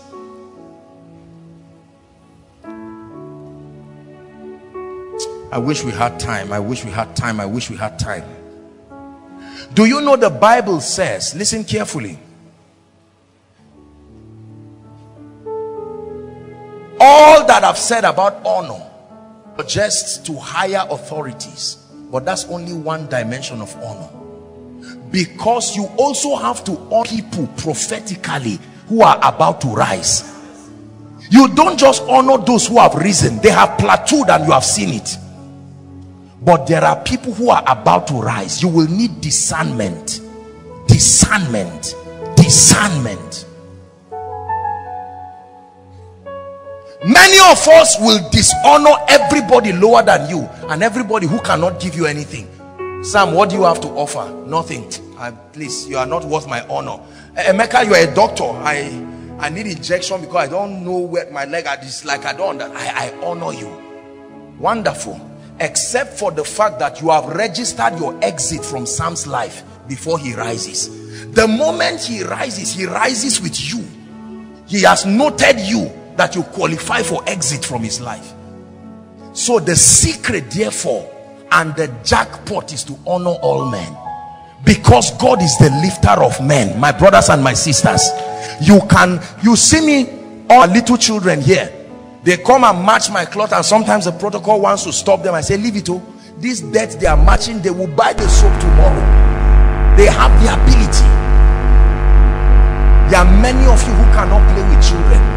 There are many who you can dishonor and oppress anybody lower than you. Once anybody is higher than you, you can lie down and roll on the ground. But when there is anybody who doesn't have anything as of yet to give to you, you destroy them. You are making a big mistake. The key to owning the future is to honor those who God is lifting for the future. Jimmy will say it this way: find a man who is rising and in that life. Listen, let me tell you this. You know, there are many people who believe that just because they knew you and they were connected, it means they are stakeholders. No, connection is not enough to be a stakeholder. It must translate from a connection to an event. Relationships that are investments are the relationships that are worth maintaining. An ordinary connection is not worth it. An investment of time, of resources. Imagine the people that knew you. They don't know what God is doing in your life now. They are looking at the you of 5 years and there is nothing comely there except for the fact that it will be like the twinkling of an eye. One day they will be following on Facebook and say, who is this? You? As though they asked God not to lift you. And then you suddenly rise and you watch the way they casually and shamelessly call you. It is so and so. Call me back quickly. No, the person you want to call is not there again. This is a newer version. If your relationship was not an investment that could grow, then it didn't yield anything. Are you getting what I'm saying? The easiest way to prosper is through relationships, but relationship as an investment, not a connection. This is already a preview of tomorrow. Relationship as an investment, not a connection. This is what Reverend Dan and his wife are doing. These are general overseers. They left Ebonyi and they left Enugu, not only to come and receive. Let me tell you, it's not every time you need to receive. There are times that you have to invest whether you are comfortable or not. Politicians know this. Business people know this. Someone will leave Kenya and leave South Africa to come for the birthday party of a 2-year-old baby. What has the baby done for him? What of the hand that holds the baby? That's where his paycheck comes from.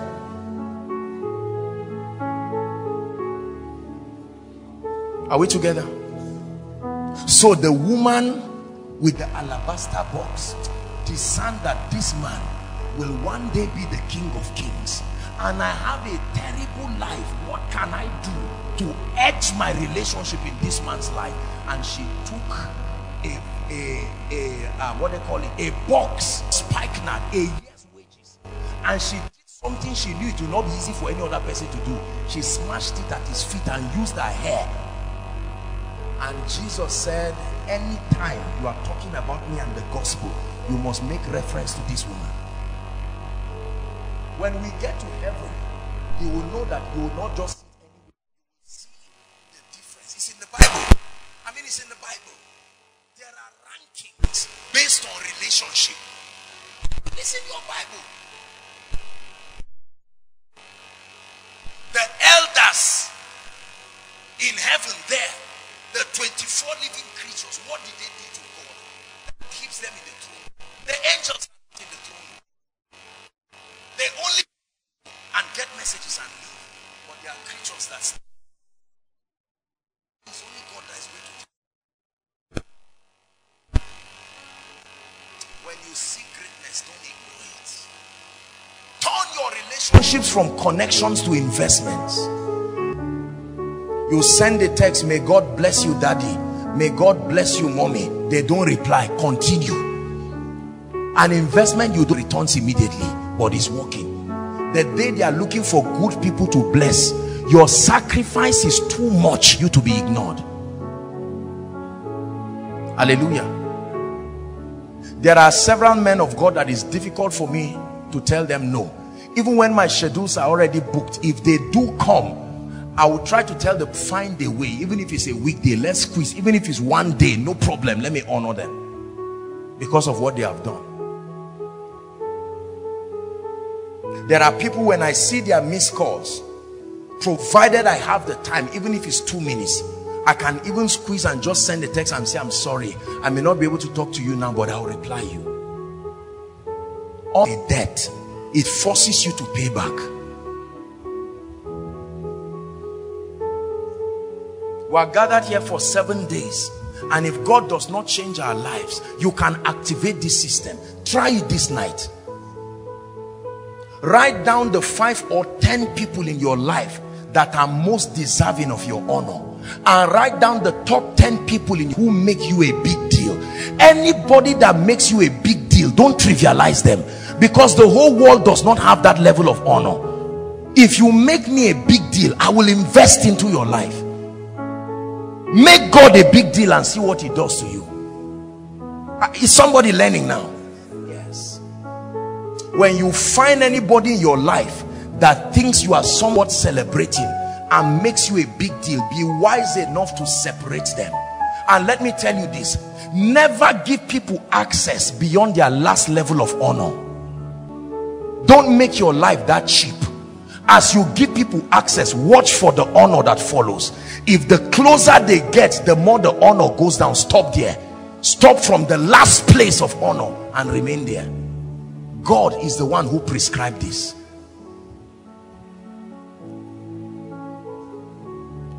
What you do in my parlor may qualify you for my kitchen, may qualify you for my bedroom, then may qualify you to my safe.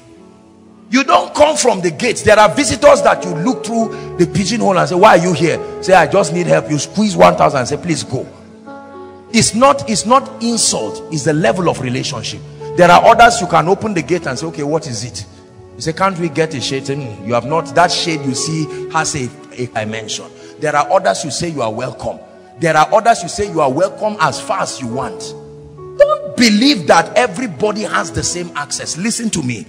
Anybody that dishonors you, don't fight them, but peg them at the last place of honor and keep it there until there is a reason to transit. And some of them, sadly, may be people in ministry, people in whatever kind of thing. Refuse that.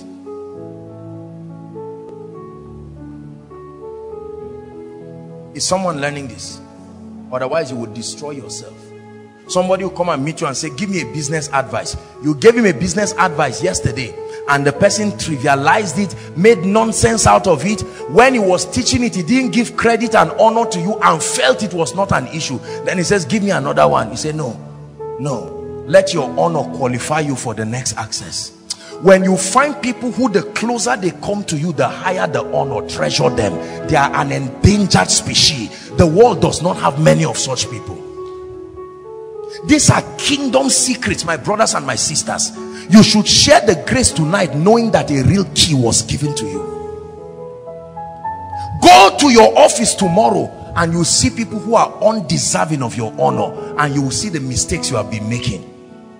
You told people secrets about your life, secrets about your family, secrets about your destiny, secrets about certain things, and they have no fortitude for honor.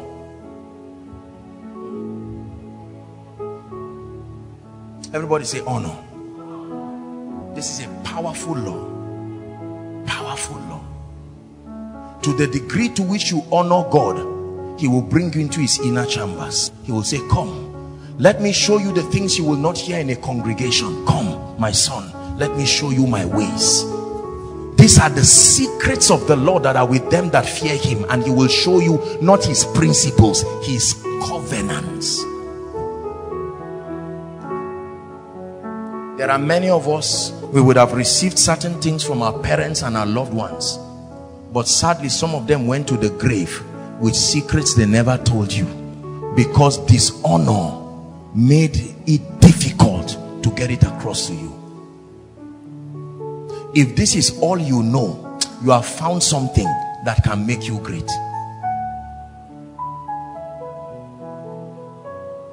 God loves everybody, but not everybody is his friend. Read your Bible. He didn't say you all are my friends. I died for you, yes. You are my children, yes. I'm your Lord, yes. But there are people he says you are my friend. Moses come to talk with you. How are you today? And he talks back to him. He came in the cool of the day to talk to Adam and talk to Eve. When dishonor happened, he said, that's it. I preach. We're going to pray this night. Lord, I found the key. I found the key. This is the kind of meeting that afterwards you will send your pastors tonight and say, Pastor, sir, let me teach you how to honor in 1 minute. Many of you don't know how to honor. God bless you for me, sir. It's not honor. There are many people who have blessed my life just to let you know you are one of them. That's foolishness. That's not honor. The goal of honor is to show someone that you perceive their uniqueness and the extent of their impact. So you are going to, within the context of the honor, isolate them and give them an experience that will make you remain desirable in their eyes.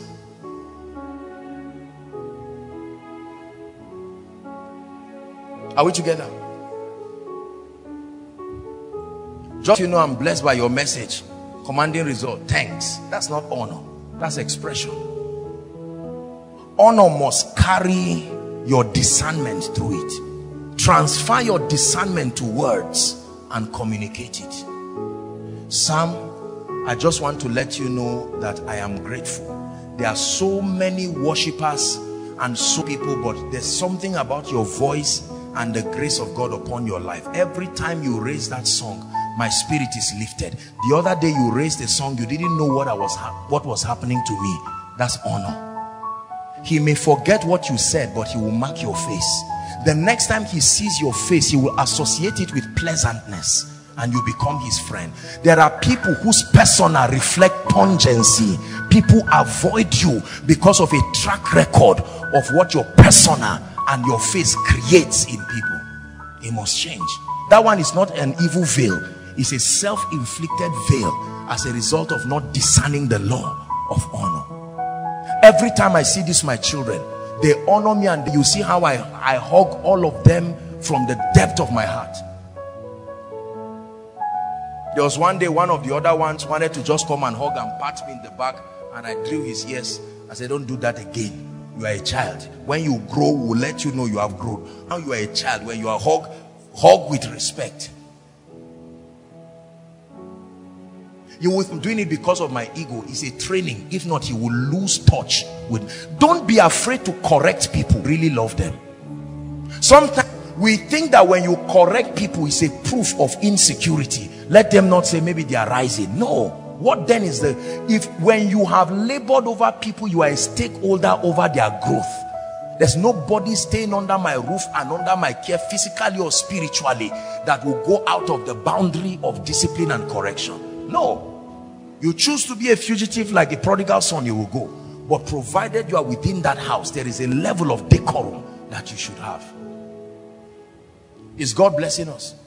Yes. Teach your children to honor. Let a grown child not come and slap a visitor. Hold him, knock his head in front of the visitor and say, the Bible says honor your father and your mother. Forget the cry that is happening. The message is getting in. Whenever you see a man that has done what you have not done, don't think it was a mistake. Have the fortitude to give that respect. Those who fight Kung Fu, you go to most of these places where they fight Kung Fu, these temples, you will see Bruce Lee's picture. It's still there. They stand and they respect it before they start fighting. The man is long gone. But they say, don't deceive yourself that because you are a black belter, you are Bruce Lee. Bruce Lee was in a class of his own. Or there are bills. No. There are people, every man of God is the same. Same Holy Spirit, same God, until your results prove otherwise. Honor does not kill. Honor does not reduce. Honor multiplies. Honor fast tracks. Listen to me. My dear ladies, let me tell you this. Master honor, and you would have mastered the key to any man's heart. Gentlemen, let me teach you this. Master honor will master the key to both the hands and the resources and the credibility of any man. There are people I can endorse and I can stake my reputation. Even if they are wrong, I will step in for them because they have communicated honor. Are we together? Tonight we are going to pray. Our time is gone, but it's worth it. This is the kind of meeting that will change your life.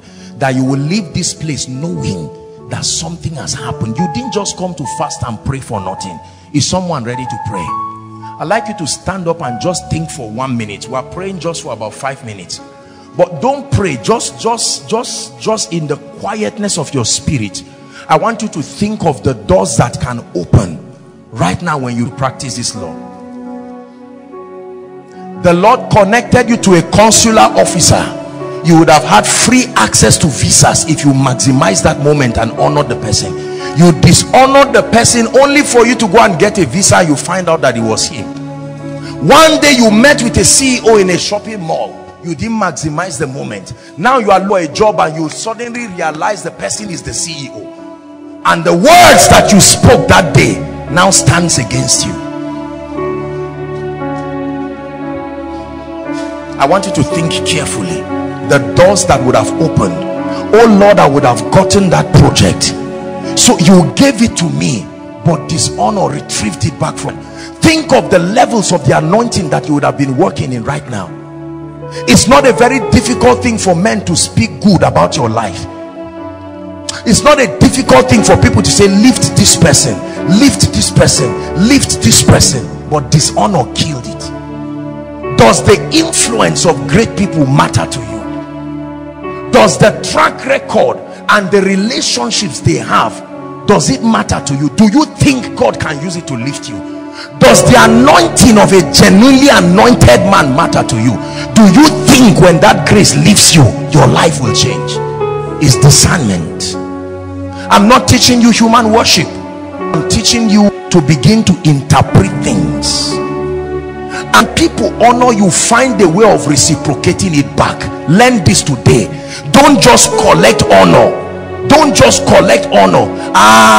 This Apostle Joshua Selman, take a seat, kneel down, lie down, roll on the ground. No. As they sow that seed, from it sow it back, so that you create a harvest. If children honor you, honor them back. If your contemporaries honor you, honor them back. If those above you honor you, honor them back. If those below you, honor them back. Let it be a system of honor. You will look like a fool for a while.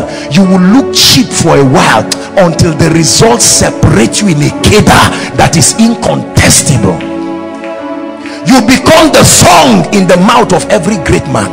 Everyone is looking for a chance to lift you. The way people call me all the time, Apostle, is there something we can do for you? Apostle, is this and that? And I say, I'm okay, God is faithful. Can I? And I say, this is the honor. Honor. When people think about you, what comes to them? Is it the desire to lift you? Is it the desire to bless you? Let me tell you this. This gentleman you see, come Kenny, this Kenny you are seeing, this boy you see, served for years. This Kenny will cook for me and do a lot of things as you are seeing. Many things happen around his life, and he still made up his mind. And I knew that, I said, this guy is going to be a great man of God one day. I'm telling you this. It's not just because he's here. You see that? Gradually, God began to lift him. The grace of God upon his life. Almost every great man in history that you see, that you desire, there is the story of their lifting, except your own. You want to route your lifting through a window, an angel of justice will keep you there and say, go back. It doesn't happen that way. It is only thieves that enter through the window. There are people who are too big to serve in a department. You can see Shadrach. Where is he? This is this is the pastor of Shadrach, is the pastor of Living Word, and he's one of the protocol people. Pastor Francis is outside, the assistant pastor. This big manism for nonsense without result is a curse from hell. When you come and see great people serving, let it be a lesson that you open your heart and say, God, whatever must land upon my life, let it land. Let me tell you, scattered in this ministry are men and women who have their own ministries and their own groups. The grace upon their lives, even some overseers don't have it, yet they come and you see them quiet. They just sit down. There are people who come here and want to inconvenience everybody to say, I'm around. Who do you think you are? You sit down there and listen and learn, so that when they rise tomorrow, you don't say it's luck. I love this, my dear people, and honor them. You see me give them the right of way to do certain things, and sometimes you are wondering, it's because honor has been proven. When your honor has been proven, the access becomes unlimited. Sometimes there can be something to do, I can just sit back and allow them to be doing it, and sometimes I come and I say, no, let them continue. There is a reason for it. Who knows you and whose track, who has a testament of your track record? There is nobody that rises from nowhere. You are the Lord of yourself, a boss of yourself. I shared with you my story that I played keyboard for Reverend Emmanuel and Mechi for many years. Many years. No payment, no nothing. My own keyboard, I will carry it and trek to the hotel and play. The only thing I was ever given was one bottle of Fanta and one cassette. Honor. When you sow that seed, then there is a grace you must carry. When you sow that seed, there is wealth that you must carry. Are you ready to pray? In 1 minute, I'd like you to pray and say, Lord, grant me grace. Whatever pride that needs to be destroyed, is someone praying? In my life and in this season, I have dishonored my parents spiritually, physically. I have dishonored those who have lifted me academically. I see my lecturers and I push them away just because I am now a graduate. I've seen my pastor, and just because I'm now a man of God, I see the pastor that raised me and I dishonor him. Lift your voice and pray. Someone pray. He that honors me, I will honor. He that dishonors me, I will esteem.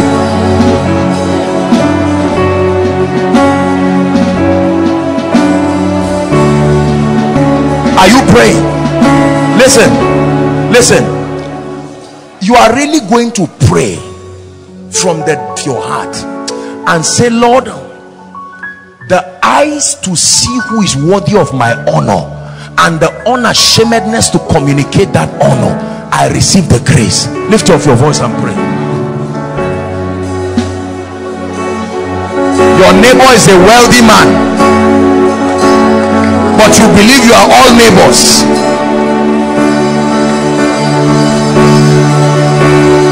You have a relative that has never been out of job, and yet you have been looking for a job for decades, and you have not seen a need to honor that grace.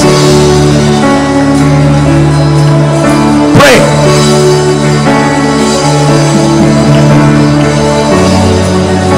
You are trusting God to get married, yet you insult every married person, insult the wife, insult the husband, insult the children, and you want the same blessing.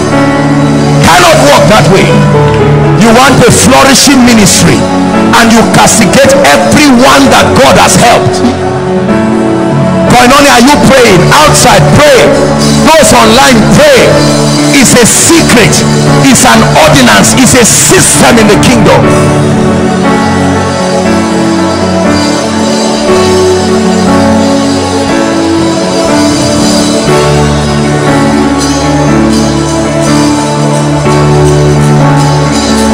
The principles that are supposed to lift you, you dishonor them left, right and center, yet you want the same results. No, sir.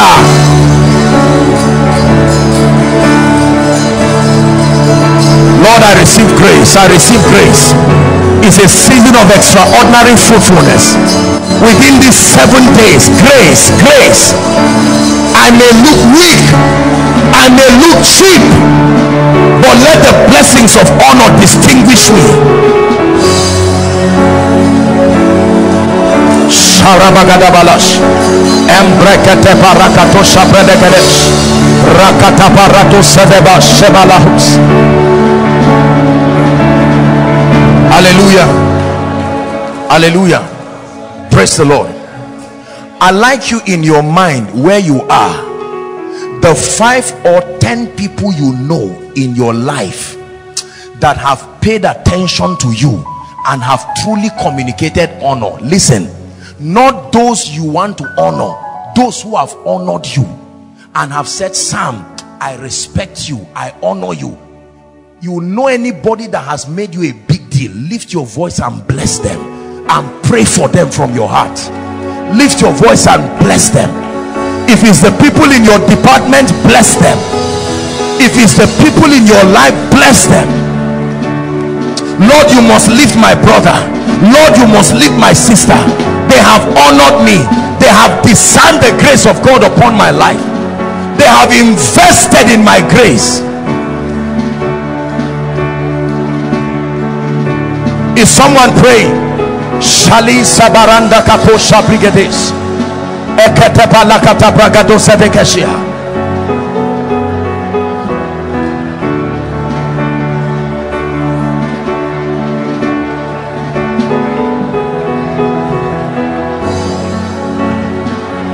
Hallelujah. The last prayer point and then we round up. This house you see is a buffet of graces, dimensions and possibilities. There are dimensions that you have seen in this house that you have not yet seen in your life.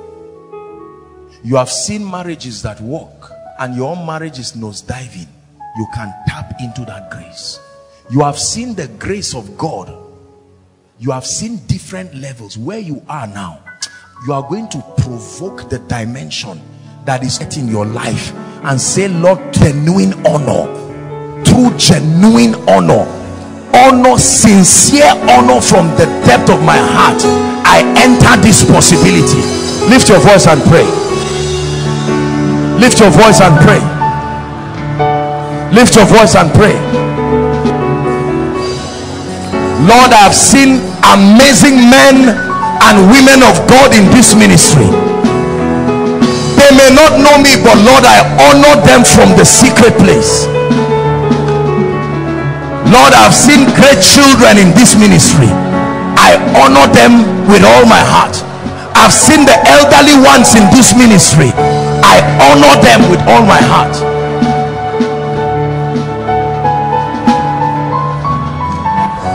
Habaruza sikete balarabash.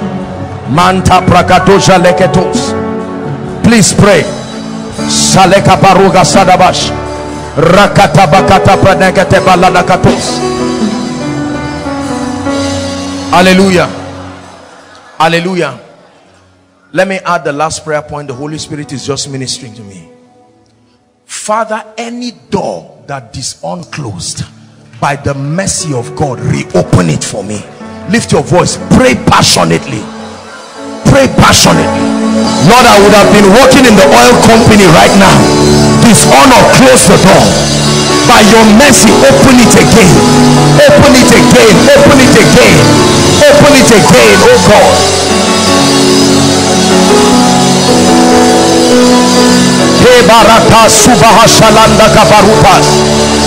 There are dimensions of the healing grace that would have been at work in my life. Dishonor, closed it. Reopen those fountains, oh God, in the name of Jesus. There are dimensions of wealth that would have been at work in my life. Reopen it, oh God. There are dimensions of influence and speed. There are dimensions of your presence, signs and wonders.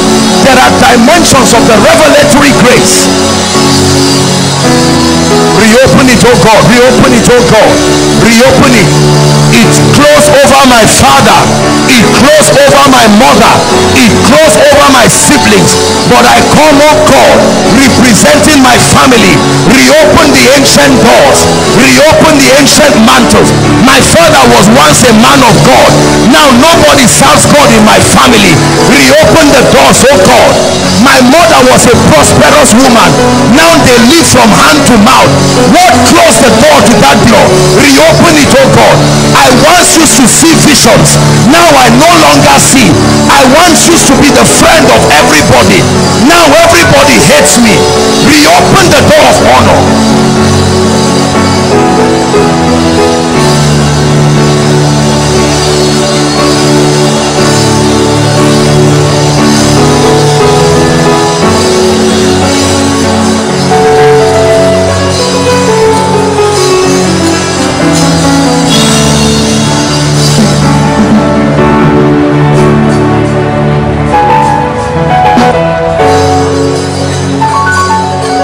Hallelujah. Hallelujah. In the name above all names, I declare every door that did not close in your life by the mercies of God, I command that door open now. I command that door open now. Any man who trivialize your grace, trivialize your wisdom, in the name of Jesus Christ, I pray that God will lift you before them, and may they see the hand of God upon your life. I pray for you the grace and the humility to both discern and honor graces. Scatter around the body, receive that grace.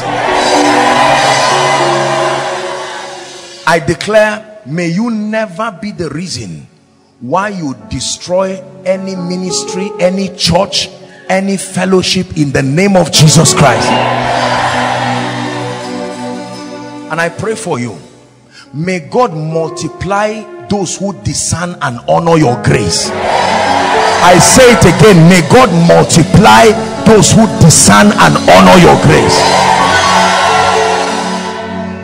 May this one key, beginning from this night, start turning and changing things in your life. He will work wonders in our midst tonight. In the name of Jesus Christ. In Jesus' name. Amen. God bless you. Please be seated. It's my joy to be here. Thank you. I love you too. Hallelujah. Praise the Lord. Pastor Bolaji, thank you, sir. Thank you so much. Thank you. I appreciate you. Hallelujah. I just want to squeeze in on every time that I have so that we can make progress. John chapter 16 from verse 13. Jesus was teaching, just to buttress on what Pastor said before calling me up.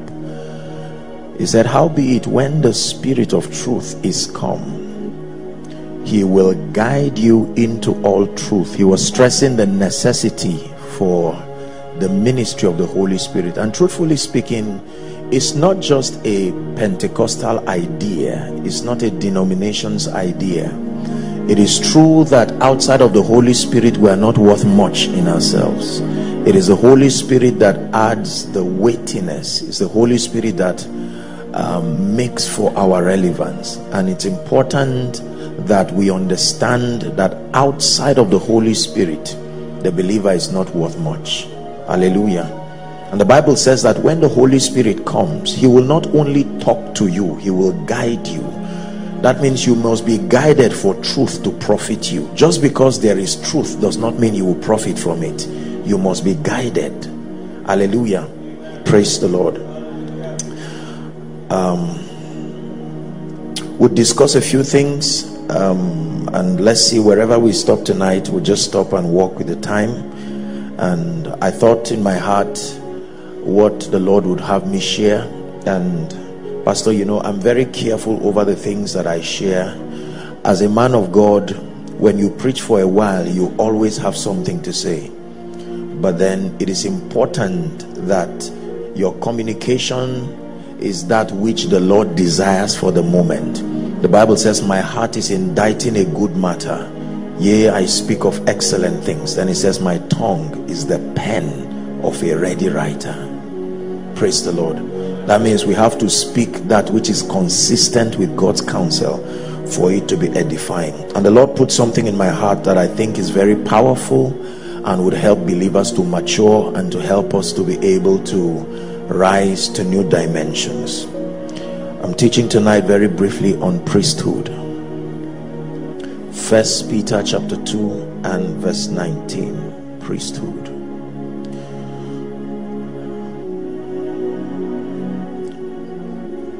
Verse 9. Verse 9. Now, please look up. In scripture, believers are called many things. The Bible has a very unique expression of God's idea about the believer. The believer is called many things in scripture. Jesus himself, teaching in what we call the Beatitudes, he called believers light, he called believers salt. Apostle John said, behold what manner of love the Father has bestowed upon us, that we are called sons of God. The Bible calls us ambassadors. The Bible calls us many things, but then the Bible also calls us kings and priests. Are we together now? There is a description of man, the believer, according to the image of Christ that is reflecting in him. And there is the description of man according to his functionality. When it has to do with functioning like Christ, the Bible says we are kings and priests. So Apostle Peter is teaching us something here, and he says, you are a chosen generation, a royal priesthood, or a priesthood of kings, a holy nation, peculiar people, that you should show forth the praises of him who hath called you out of darkness into his marvelous light. The Bible tells us that we are kings, and then it also says that there is the priesthood ministry of the believer. Now I'm interested in the priesthood ministry of the believer because it is very important and is the context of our discussion. We are priests. There is the ministry of priesthood according to scripture. In Revelation chapter 1, when you read from verse 4 to 6, Revelation chapter 1, let's just look at a few scriptures and then I begin to build from there. John to the 7 churches which are in Asia. Let's jump to verse 5, please. The emphasis is verse 6. And from Jesus, who is the faithful witness and the first begotten of the dead and the prince of the kings of the earth, unto him that loved us and washed us from our sins in his own blood. Please read with me verse 6 together. 1, 2, read. And hath made us kings and priests unto God and his Father. To him be glory and dominion forever and ever. The Bible says he has made us kings and he has made us priests. Chapter 5 and verse 10, John is still receiving revelations in heaven, and the Bible says that we have been made kings and priests unto God, and we shall reign on earth. Now this is very important because he tells us that we are kings and priests. Then he now tells us the jurisdiction of our dominion, that the reality of our kingship and our priesthood should be exerted within this territory of God's kingdom. Are we together now? Very, very, very important. The priesthood of a believer is very important. Now I don't want to go into the theological exegesis of priesthood, the kinds of priesthood and so on and so forth. That's not the concern tonight. I just want to drop something and then we pray. This is wine pressed. Hallelujah. Praise the Lord. Most believers do not understand the responsibility that priesthood demands. Now please listen very carefully. The principles of dominion, and I just while on my way coming, I was just going through the theme for the year, the prophetic word for the year, and I said, wow, this is amazing. We love to expand, we love to think and speak dominion, and that's powerful, but there are principles that will make for the experience of the same, and one of it is understanding priesthood.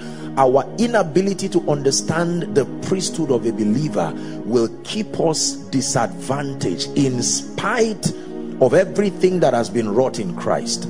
Now I love God because this is a Bible believing church, and this is a church that is theologically sound, and so I'm comfortable to share some of the things that I share. I believe that I have pointed that here and is worthy of repetition, that spiritual realities, listen please, spiritual realities are twofold in their operation. Number one, realities as from the standpoint of the Christ. It is always finished because God does not work with time. His realm is not even eternity. Eternity is time without end. God's realm is light. God's realm is now. There is no tomorrow, there is no later. In God's realm, everything is now. Now. Are we together now? But in executing the will of God, the men that receive that word from God, his prophetic speakings, are limited by time. And there is a reason why God put us in time. Many reasons. There's no time to do that teaching. If there were no time, there will not be a possibility for mercy and forgiveness. Because God tied his mercy to time. The Bible says they are new every morning. Are we together now? It's the reason why when the beings in the realm of the spirit default, there is no forgiveness. There is judgment straight up, and they are bound in everlasting chains. So the saints have an advantage living in time. Are we together now? And so that itself already shows us that realities that are finished from God's realm must have a technology of finding expression within our domain. This is where the problem is for many believers, because on one side we acknowledge God does not speak to men like he's speaking to men. He speaks to men like he's talking to himself. So God will talk to you as though the house were built. God talks to you as if your children are already saved. God talks to you as if the prosperity is already there, because he's not lying. It is his reality. He can't pretend it. Are we together? There's no tomorrow, there's no later. So when God says I will bless you, he's downgrading himself just for your understanding. In his realm there is no later. Are you getting the point now? But now you come down to the realm of man. You have to understand the principles of transferring this spiritual reality to become your experience. If you lack this spiritual intelligence, you will continue to confess, you will continue to believe. That is profitable, but your life may never capture that experience. Are we together? I'll give you an instance. The Bible says from the foundations of the earth the Lamb was slain. Are we together now? But Jesus had to come in the flesh. When he came to the earth, he came as the word, the logos of God, who now became flesh. Are we together? Walked for 30 years, learned the law, became matured, went to the cross and paid the price of sin in detail. Your sin was not casted by a word. He went through a process that made his speaking become a reality. As powerful as God was and is, he did not cast sin out of man. He had to go through the protocol that will make the remission of sin an experience. Are we together? The Bible says no inhabitant in Zion shall say I am sick. But then he continues to release graces upon people so that they will actualize that experience. Someone may be, respectfully speaking, maybe on a wheelchair or holding a crutch. Now in God's mind that is an anomaly, for instance, but it does not stop the fact that that is the person's experience here and now. So he grants us access to his word and his spirit to superimpose the realities as seen from his realm. This is what it means in the Lord's Prayer, let it be done in earth as it is in heaven. It's already a reality there, but you must sustain an intelligence to make it true here and now. So all that we teach, I'm saying this because it's important to understand the context of communications like this. They are not an attempt to sabotage the finished work of God, of Christ. They are an attempt to partner with the Holy Spirit in the manifestation of those truths that have been finished. Forever, oh Lord, your word is settled, not on earth, in heaven. It's settled in heaven. It will take, this is why he gave us the Holy Spirit. We would not need the Holy Spirit if there were no need to engage these truths to make it true in our lives. Are we together? So the Holy Spirit was given to us. The word of God was given to us. Pastors were given after God's heart. All these systems to coordinate us to a point where we are strengthening our understanding. Colossians chapter 1 verse 9.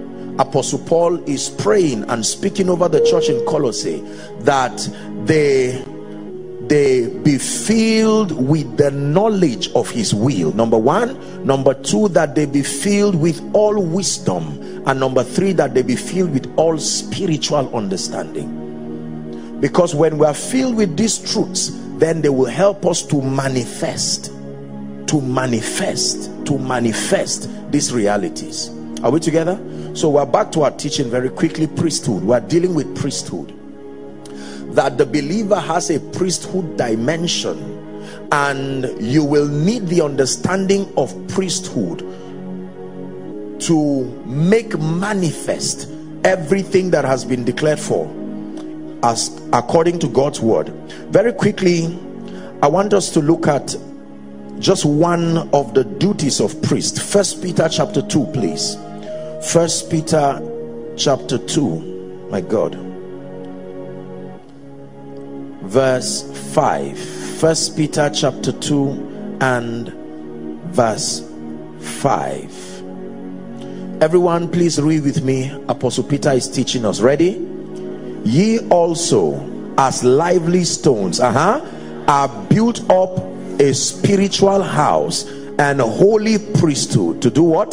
To offer up spiritual sacrifices acceptable to God by Jesus Christ. And so we see here that priesthood is tied to sacrifices, that we have been made priests, and that part of the jurisdiction of our priesthood ministry would require offering up sacrifices unto God. This is very important. Are we together now? And the primary, listen very carefully, the primary medium for offering the sacrifice of priesthood of the believer is prayer. Please write it down. Prayer. The prayer ministry of the believer is one of the major dimensions of his operation as far as priesthood is concerned. So prayer for the believer is not just an activity that has been endorsed by spiritual leaders. It's not just a dimension that was demanded from scripture. It is more than an opportunity to petition God. It is more than an opportunity to call for help from heaven. Priesthood is a ministry.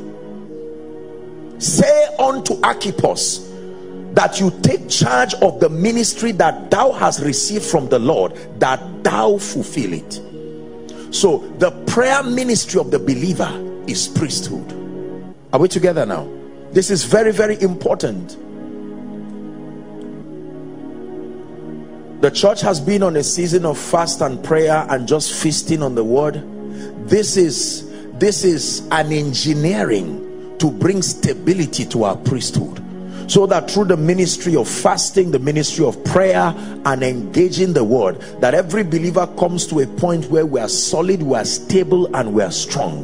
This is a very, very noble pursuit, and this happens year in, year out. Everybody say prayer. One more time, please say prayer. In Luke chapter 18 verse 1, just touch a few scriptures and then I'll just build and we'll pray. Jesus spake a parable, the Bible says, to the end that men ought always to pray.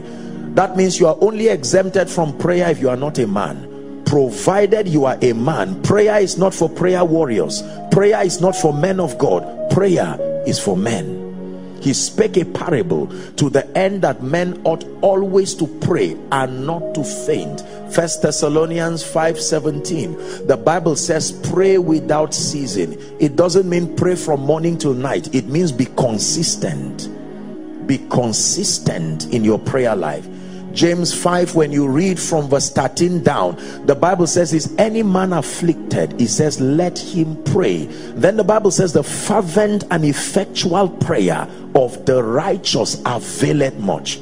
Are we together? And then the Bible now uses a personality to personify the ministry of prayer. It says Elijah was a man of like passion, and that he prayed earnestly over a space of 3.5 years that there be no rain. And then there was no rain, and he prayed again and rain came. That means there was nothing special, as it were, about Elijah, except that when he stepped into that dimension of priesthood, he functioned like God. Are we together now? This is very, very important. Prayer is important. One time Jesus was with the disciples and having a conversation with Peter. He rebuked Peter and said, Peter, Satan desired to sift you like wheat. It didn't say I advised you. It didn't say I counseled you. So instability is remedied by prayer. He has desired to sift you like wheat, but I have prayed for you that your faith fail not. He says when you are converted, use this same strategy to strengthen your brethren. That means when you see them swaying, is proof that something is happening to their priesthood. You must get them back to the point where they pray. That men ought always to pray and not to faint. That men ought always to pray and not to faint. That men ought always to pray and not to faint. One of the dominion systems allocated for the saints is the ministry of prayer. It's a principle of spiritual legislature. God gave us authority, listen very carefully, over principalities and powers and so on and so forth. Listen, a believer who does not pray will not be able to walk in the full expression of the counsel of God. This is true for many reasons. Number one, because God gave man a will. This is very important. One of the fundamental things, there are 7 fundamental things God gave man, not a believer, man, as the zenith of his creation. One of it is the power to choose. Are we together? I said before you, blessing and cursing, life and death. I only advise you, I will not force you. So God gave man the power to choose. The power to choose mandates that you must always, God cannot assume that you need his assistance. God cannot assume that you need help. God cannot assume that you need the intervention of heaven. You must verbalize your request. You must verbalize your need. You invite God to your life on legal basis. Even salvation is not imparted outside of your will. He loves you and he's made the way, but he will allow your desire and your hunger to call upon him. The Lord is nigh them that call upon him, not them that need him, them that call upon him. Are we together, please? So the fact that God gave man a will, he is ever respectful of that will. I can choose to ignore God. I can choose as an act of my volition that, Lord, I'm not interested in your program for my life, and he will honor it. At the expense of the eternal destiny of many, God still allows them to declare their need for him. There are people going to hell every day in spite of the fact that the substitutionary sacrifice of Christ is a done deal. Are we together? This is very, very powerful. Prayer is important. Your priesthood is important because it is the system that outsources strength from a dimension that is not earthly. Number 2, prayer is the highest proof of humility because it's proof that you acknowledge you're incapacitated in yourself. Prayerlessness is pride. When people are prayerless, it is because they have found a way to flatter themselves into believing that outside of God they are still sufficient. Apostle Paul was teaching us, and he says we do not claim to be sufficient in ourselves. He said our sufficiency is of God, who has made us able ministers. When I go to God in prayer, it's a declaration of humility. It's proof that I need him. It's proof that I'm not trivializing his relevance in my life. Hallelujah. We must pray as proof of humility. The third reason why we must pray is that prayer is a spiritual system of transporting realities from the realm of the spirit to this realm. It's a dominion system. It's a system of spiritual legislature. Paul was giving us the revelation on how spiritual things happen in Hebrews chapter 11. The Bible says, now faith is the substance of things hoped for. He calls it the evidence of things not seen. Are we still together? It says, for by it, this faith, this technology, the elders obtained a good report. And then verse 3 says, through faith we understand that the cosmos, the worlds, were framed by the word of God. Okay, now this is a technology, so that things which are seen were not made of things which appear. That means the mother that gives birth to the realm of the spirit, or the physical realm, is the realm of the spirit. That everything that appears comes from a realm and a dimension that is higher than this realm. Listen, believers, please listen. Everything you need, everything you imagine is only possible because it already exists. What you call creation is only creation from this realm. From the standpoint of the spirit, is only transportation. Now this is the basis upon which your faith is built. So you are not hoping things will happen. It's already a reality. You only call it creation when it manifests in the earth realm. But just because you have not seen it does not mean it does not exist. The Bible says, why we look at the things which are seen, or why we look not at the things which are seen, but the things which are unseen. Unseen, not unreal, unseen. Just because your eyes cannot capture it in your space does not mean it's not there.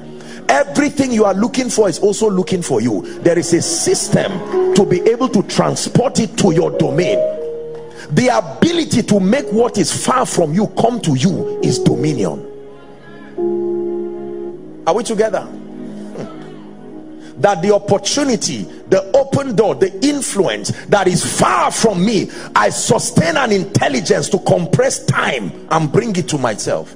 Now that's real dominion.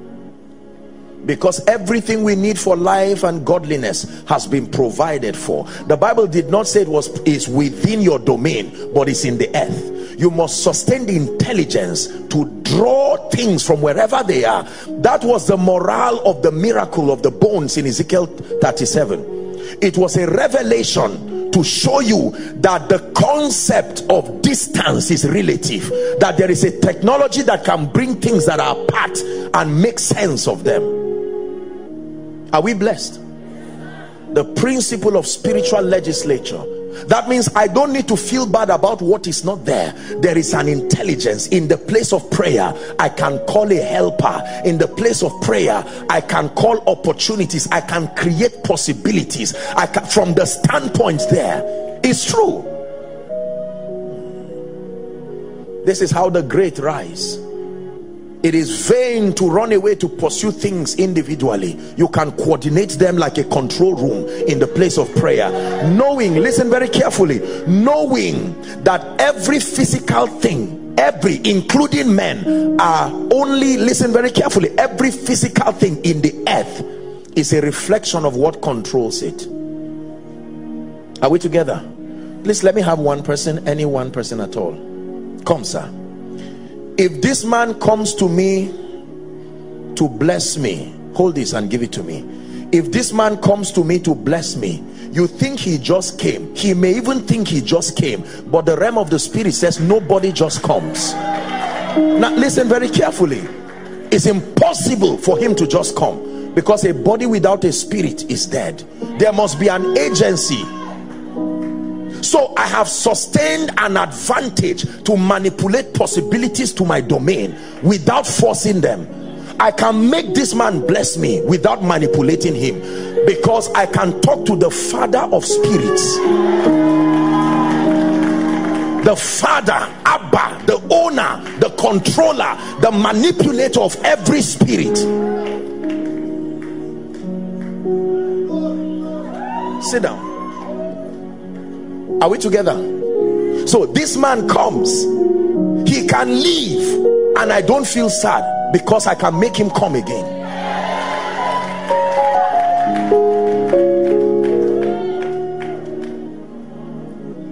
Thy kingdom, your influence, favor, lifting, speed.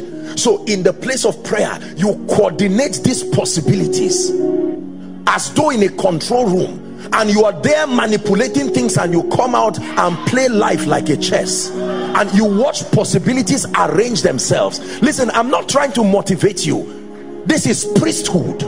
The excellency, the advantage of your being connected to the spirit is seen at the point of priesthood. You define your possibilities.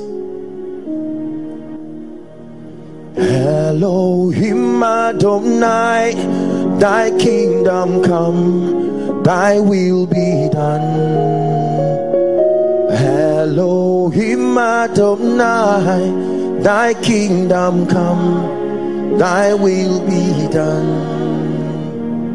Elohim Adonai, thy kingdom come, thy will be done. Listen,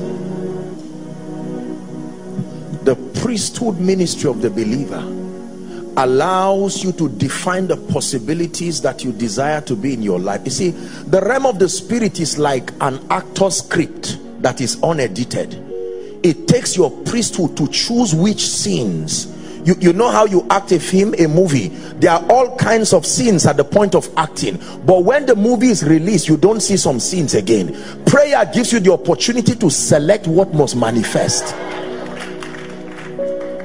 In the realm of the spirit, destruction is a possibility. In the realm of the spirit, speed is a possibility. In the realm of the spirit, delay is a possibility. In prayer, you have the opportunity to rise to a dimension and select the truths that are consistent with the character of scripture and allow. This is what it means to bind and loose, to allow for possibilities that must happen. And it so happens that after a period of time, if you do not select, life was mandated to select for you. And it's dangerous to outsource selection that is out of. You will select things that you do not want to see. Priesthood. Hallelujah. Thank you, sir. The final reason, I'll give it to you very quickly. You won't believe that I've not even touched on what I want to share at all. Just no, we'll walk with time. Praise God. Now please look up. The final reason why we must pray is found, it's a very strange scripture that not many people look at. 1 Thessalonians chapter 2, please, from verse 18. Paul was teaching the church in Thessalonica. He was showing them a very powerful mystery. Read it with me if you're a Christian. 1, 2, read, please.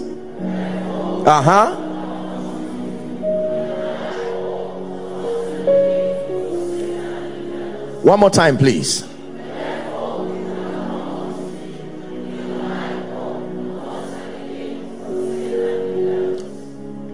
Once and again, meaning I tried and tried again. Wherefore your favor would have come to you. It tried once and again, but Satan hindered us. Wherefore your testimony would have happened since last year March, but once and again a system of resistance. The Bible is not silent as to the fact that we are not alone in this side of God's kingdom. The Bible is not silent as to the fact that there are operations of darkness that attempt to sabotage the liberty of the saints. Paul took time to give us a sound theological exegesis. Theologically speaking, the book of Ephesians is believed to be the zenith of Paul's apostolic ministry, and he showed us the strategy to ward off the arsenals of darkness. Are we together now? Wherefore we would have come,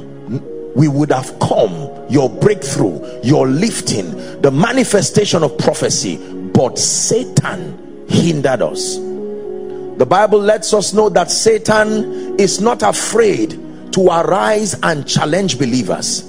It is true from scripture that Satan is bold enough to challenge every word that God communicates to a believer. In fact, the Bible shows us the operation of Satan in a very instructive way. Jesus is done fasting. Look up, please, brothers and sisters. I think I've shared it here somewhere. Jesus is done fasting, and the first person he meets after his version of wine press is not his disciples, is Satan. Satan is patient with Jesus, and after 40 days, imagine the word, the logos of God, with the Holy Ghost in him and on him, anointed without measure, now prays to fast for 40 days. This spiritual combination, and the first person he sees is Satan. And Satan is not shaking and falling under the anointing. Satan is standing in front of Jesus, and he's the first to broker a conversation. Turn this stone to bread, and the word is spoken. Now this is Rema, and Satan does not fall. He does not run away. Now I'm not downplaying the power of God. I'm showing you something that should challenge you. What exactly is Satan afraid of? Because the word is there, the spirit is there, the anointing is there, faith-filled utterances are there, and Satan is still standing. Then Satan takes it to another dimension. He holds the hand of Jesus and takes him to a high mountain. You are holding the word filled with the spirit and dragging him. Elohim Adonai, thy kingdom come, thy will be done. Elohim Adonai, thy kingdom come. Listen to me. Everything good is why Satan will come to you. Satan has no business coming to you until he sees that the jealousy of God has been invested towards your destiny. He's looking for everything God wants. When God looks at you, he wants to know why. When God zooms his attention on your family, he wants to know why. Satan is threatened every time he sees the direction of God towards you. I have loved you with an everlasting love. I have drawn you with my loving kindness. The moment Jesus was born, the spirit of the Antichrist began to move through people to look for him, to kill him. He became uneasy. The day a declaration came from heaven, this is my beloved son, in whom I am well pleased, hear ye him. Satan never looked for anybody again, including Barabbas.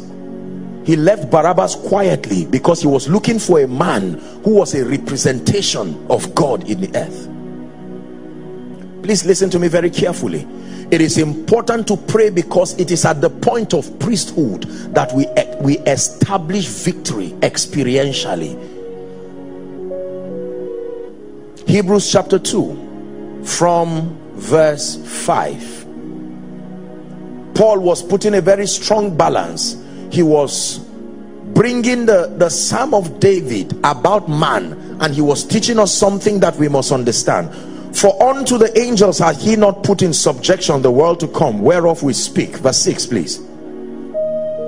But in a certain place he testifieth, saying, what is man that thou art mindful of him, nor the son of man that thou visitest him? 7. But thou hast made him lower than Elohim. The word there is Elohim, God himself, not just angels. Thou crownest him with glory and honor. Listen. And thou didst set him over the work of thy hands. Verse 8. Thou hast put all things where? In subjection under his feet. For in that he put all things in subjection under him, he left nothing. This is the speakings of God. You see how God speaks. He left nothing that is not put under him. But come back to this realm. Now we do not yet see all things. Reality is finished from God's standpoint, but in experience we do not yet see it. So priesthood becomes the bridge between prophecy and experience, that which is finished can find expression to become manifest. Hallelujah. It is true that when you live your life barren of priesthood, you may never see and experience the salvation of God. So Jesus himself would get up early and go to pray. The Logos of God prayed. The Logos of God prayed. He prayed every day. He prayed every time. Even at his passion, he prayed. My house shall be called the house of prayer, the house of priesthood, not just the house of fellowship, not just the house of teaching. My house shall be called the house of prayer. It was whilst the apostles prayed and fasted, then the Holy Ghost spoke unto them and said, separate me Paul and Barnabas. We must pray because there are arsenals of darkness that continue to wage war against the victory of the saints, and prayer becomes the platform to ward off these operations of darkness. When you study the book of Acts, the Bible tells us that one time James was beheaded. Herod beheaded James and it pleased the Jews, and then he caught Peter, and Peter was kept. He was bound hand in chain, and then he was there were all kinds of military people around. But the Bible says the church prayed. The moment the church prayed, the Bible records that an angel came, and when he came, he tapped Peter, picked Peter, and he began to walk him out until he got to the iron gates that led to the city. And then Peter was thinking he was in a vision. until he got back. Prayer, when done with understanding, is powerful. We're talking of priesthood here. Is God blessing anybody? Yes. One day things will change is a joke. It will take priesthood to manipulate possibilities and turn your night to day. Time does not change anything. Time only reveals. It will take your insistence. In fact, here's how the Bible puts it: resist the devil. Resist the devil. He will not flee because he wants to. There is a resistance. I desire to come to you once and again, even I, Paul, but Satan hindered us. I hate to be a bearer of bad news, but just because prophecy comes does not mean it will manifest.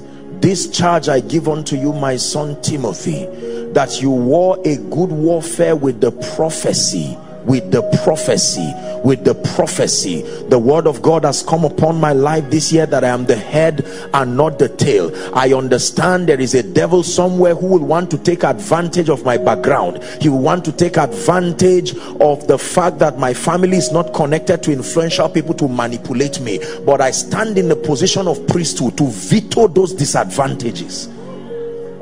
That's prayer. That's priesthood. Many believers pray, but few believers understand priesthood.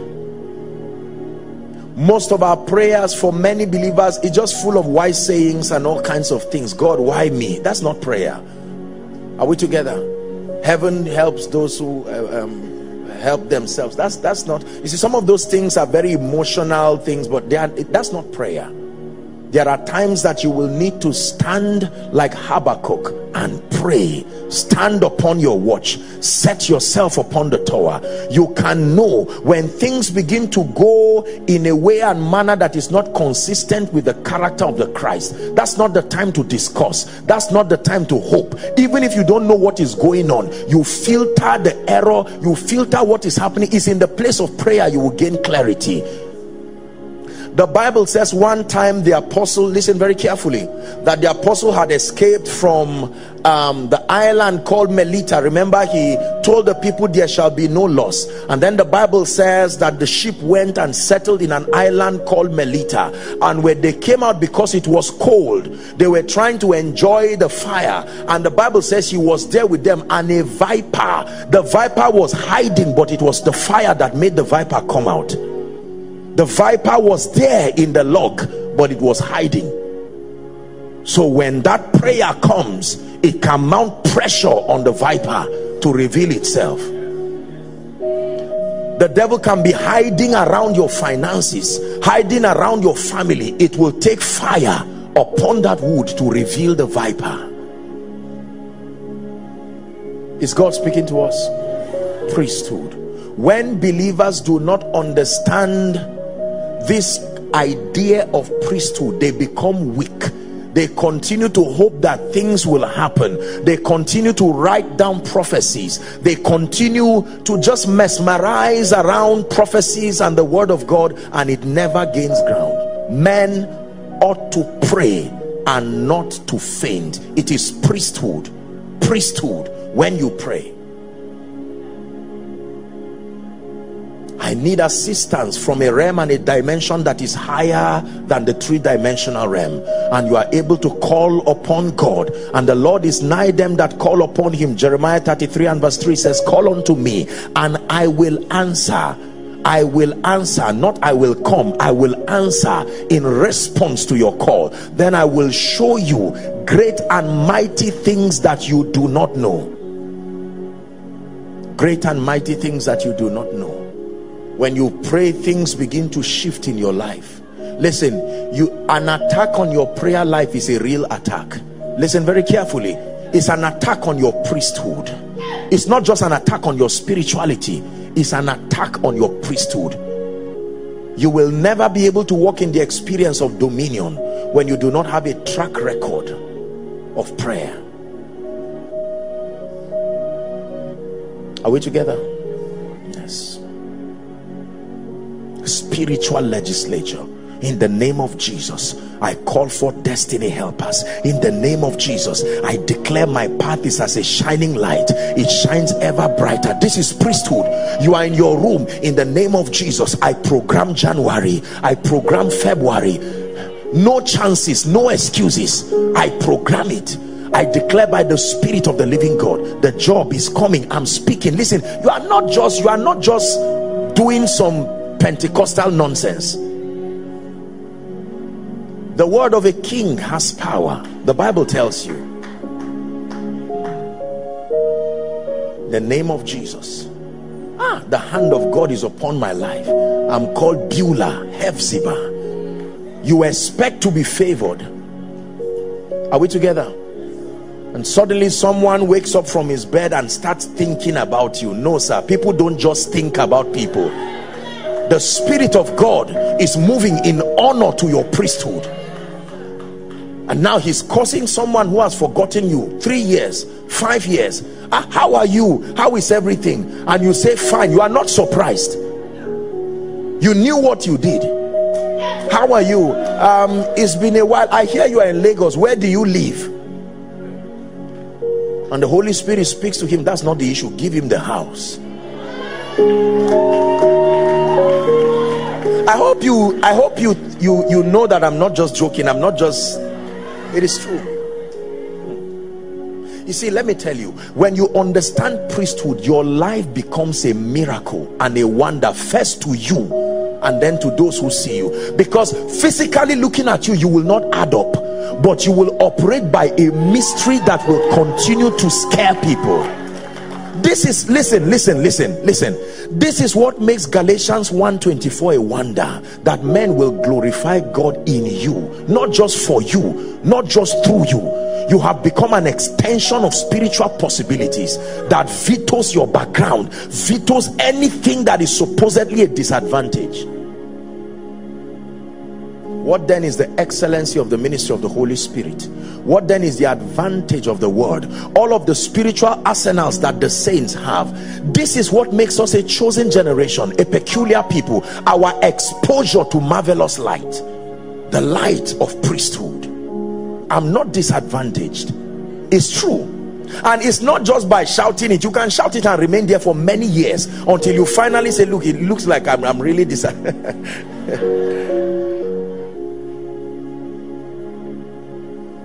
And we will never settle for less. We know there's more that's found in you.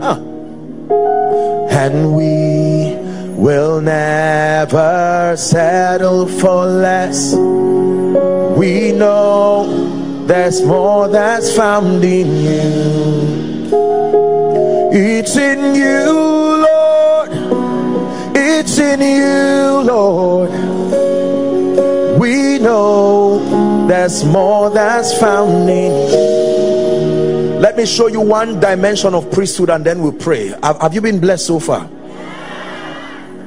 The Bible says priesthood is about sacrifice.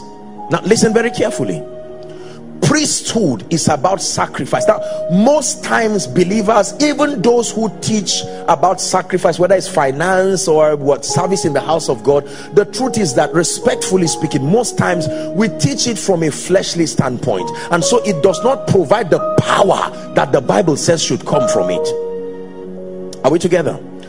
When Peter had a vision and he was sent to the house of Cornelius, the testimony that led to that encounter was the fact that the prayers of Cornelius and then his giving. Watch this, please understand this. You will bless God and you will thank me for this revelation that I give you. It will be a powerful tool that you will close and open doors with.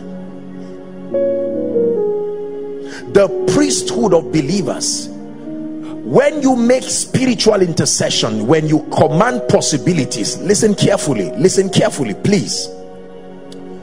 The Bible gives us a very powerful mystery in the book of Revelation, that the old heaven and the old earth will one day pass away.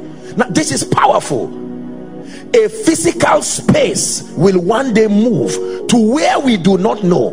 So automatically we know that physical scenarios can move. They are living things. Are we together? A life and a destiny that is full of pain is a physical scenario akin to an old heaven and an old earth. That there is a technology that can move a sin out of a man's life and bring another one. Follow me, please. Now he says that in terms of the New Jerusalem, but it's a principle you must understand. That means that I must find a way, and I can find a way to close certain seasons in my life and open others.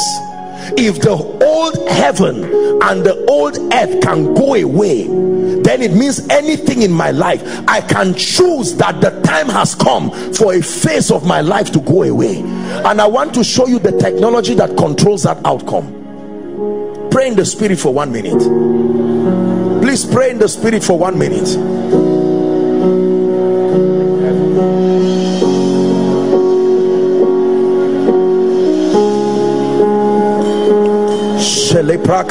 La brandege de baratusiata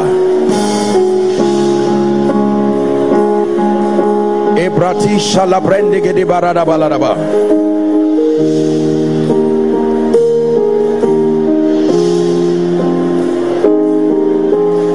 akro shalande kadusha libra haskadia da bara empratige de la karuta shala baradaba.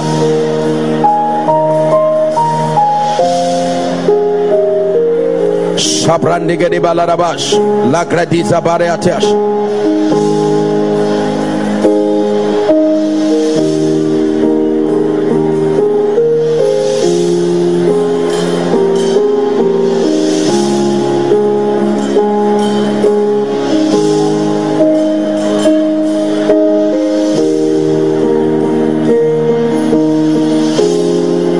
In the name of Jesus, I pray that you will use this truth and reprogram your life and turn your life and your destiny into a wonder. Please let me have your attention for a few minutes. We're going to pray. Genesis 8:22. Please look up. The Bible says that when the earth was judged with flood. Flood is one of the elements of the supernatural. It's water. And then the animals came and Noah offered. It was a sacrifice. Please look up. Of all of the clean beasts, he offered sacrifice. And then the Lord smelled a sweet savor from it and made a proclamation that is very, very prophetic. It says, while the earth, so the earth is involved in this talk. Look up, please. While the earth remains, seed time and harvest, and cold and heat, and summer and winter, and day and night shall not cease. It's an ordinance that came from the mouth of God. Are we together now? That seed time and harvest shall not cease. Now watch this.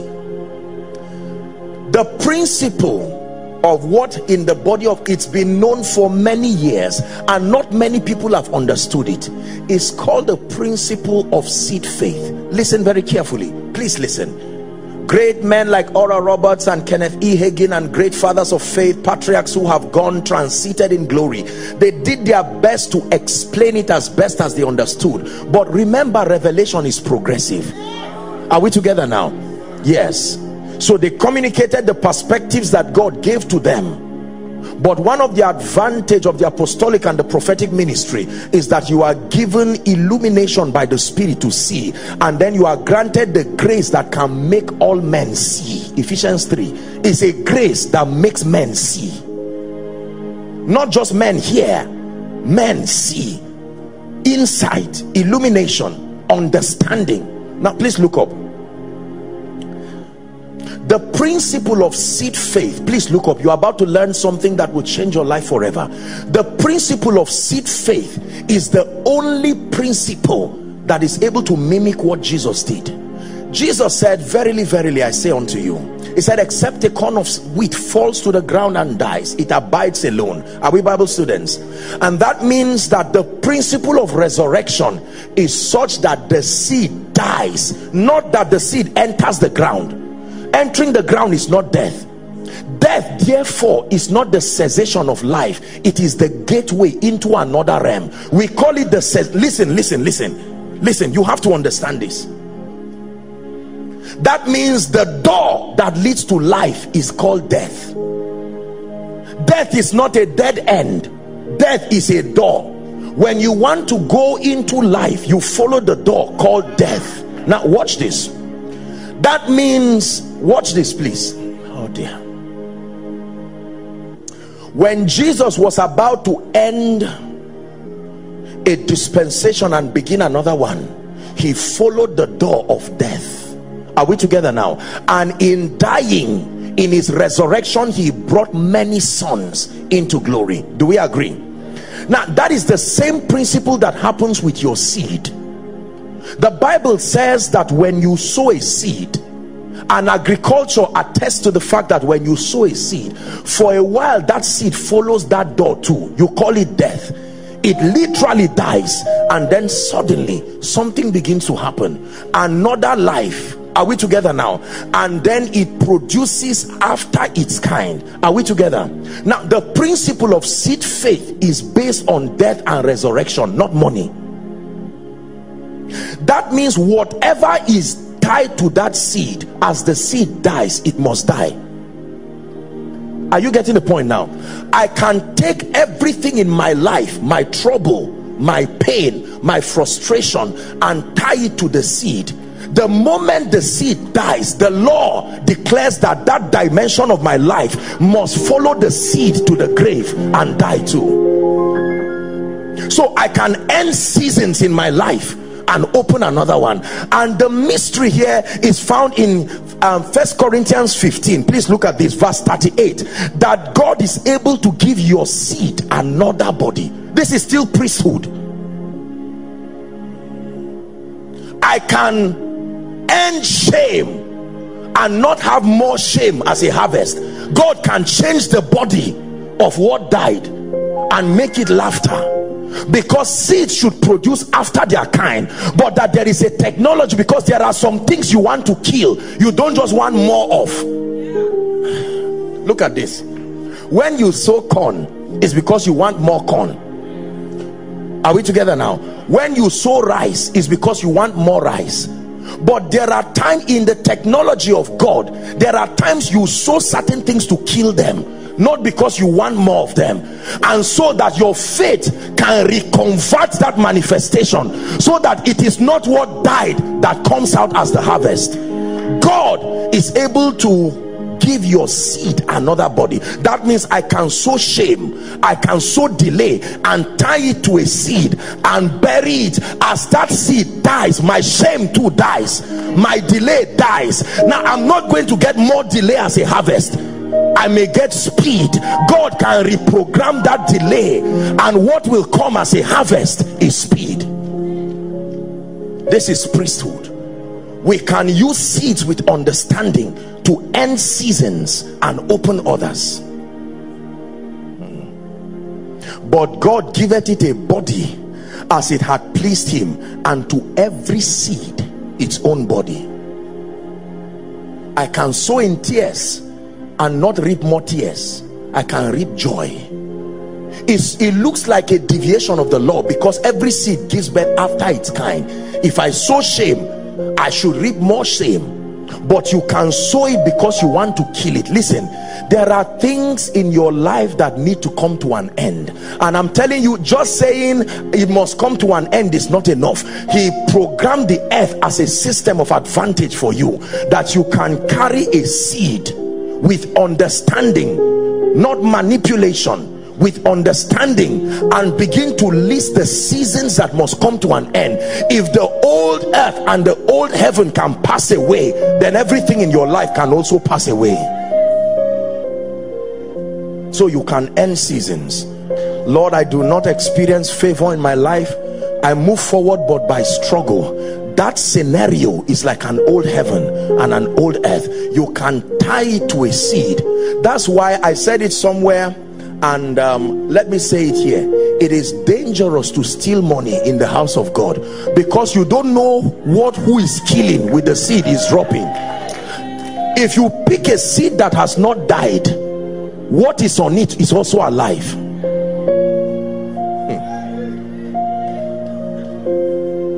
It's true.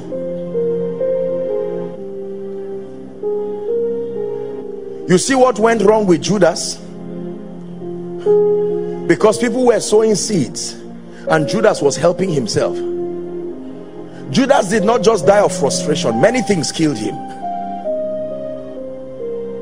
Someone's suicidal thought was sown away in that seed, and he kept receiving it and did not allow it die. Your seed can program certain seasons in your life. It is still part of priesthood. Now the challenge is that because most seeds come as money, and so most people think that it is just a church manipulation to extract seeds from people. Now, respectfully speaking, I know that here and there sometimes people do not approach this subject of seed with integrity and all of that, but that does not mean that the principle is not true. There are people who are long overdue to enter certain strong seasons, and if God sowed Jesus to get us, then it is important for you to understand that you can bury certain seasons and open up others. And there are times that God can give speed. Please hear what I'm telling you. The things I tell you are the things that I do. I have ended seasons in my life and opened others. It's not just the will of God. You enforce it through priesthood. Remember that priesthood is about sacrifice. The sacrifice of spiritual legislation in prayer, the sacrifice of warfare in prayer, and drum your spiritual climate using the power and the technology of the seed. It is true and it works that you can choose to say Lagos is a place of abundance and blessings, and God is a God of portions. That means there is a portion allocated for me, Rehoboth. There is a space that has been given to me, but it is refusing to come. And so you can call forth all of the lack, the limitation, and tie them to a seed. As that seed dies, you start rejoicing because you are looking forth for the harvest. It works wonders, and it is true. The integrity of God is at the back of it. Many people have unconsciously received testimonies from these principles, and you just hear them say, look, I was tired, and then I sowed the seed and things changed. But God is adding to our understanding. It is not the money that brings you the sacrifice. It is the priesthood. The revelation of priesthood that is back of it is what is responsible. The second reason why the ministry of priesthood is powerful is because, you see, the anointing, the word anoint is an ordination. It's a system of authorization that allows you to function in an office. It was an ancient system that was used for kings, priests, prophets. To anoint doesn't just mean to smear with oil. To anoint means to legitimize your operation. Are we together now? That means that you are not illegal as far as that function is concerned. There is a throne in heaven that backs your operation. That's what it means to anoint. So when the Bible says how God anointed Jesus, he was authorized to function in that office of the Christ. When the saints are anointed, we are given authorization on legal grounds. The sons of Sceva were not anointed by the Holy Spirit. That was why the demon said, no, this operation, although you used to get results, but it's still illegal, because the Holy Ghost is not the sponsor of it. There is no legitimate ground upon which you should operate that way. Are we together now? And now, please watch this. Listen very carefully. When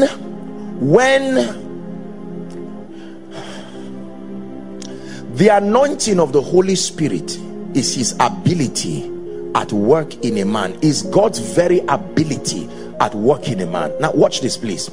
The anointing and all kinds of graces are in dimensions and they are in levels.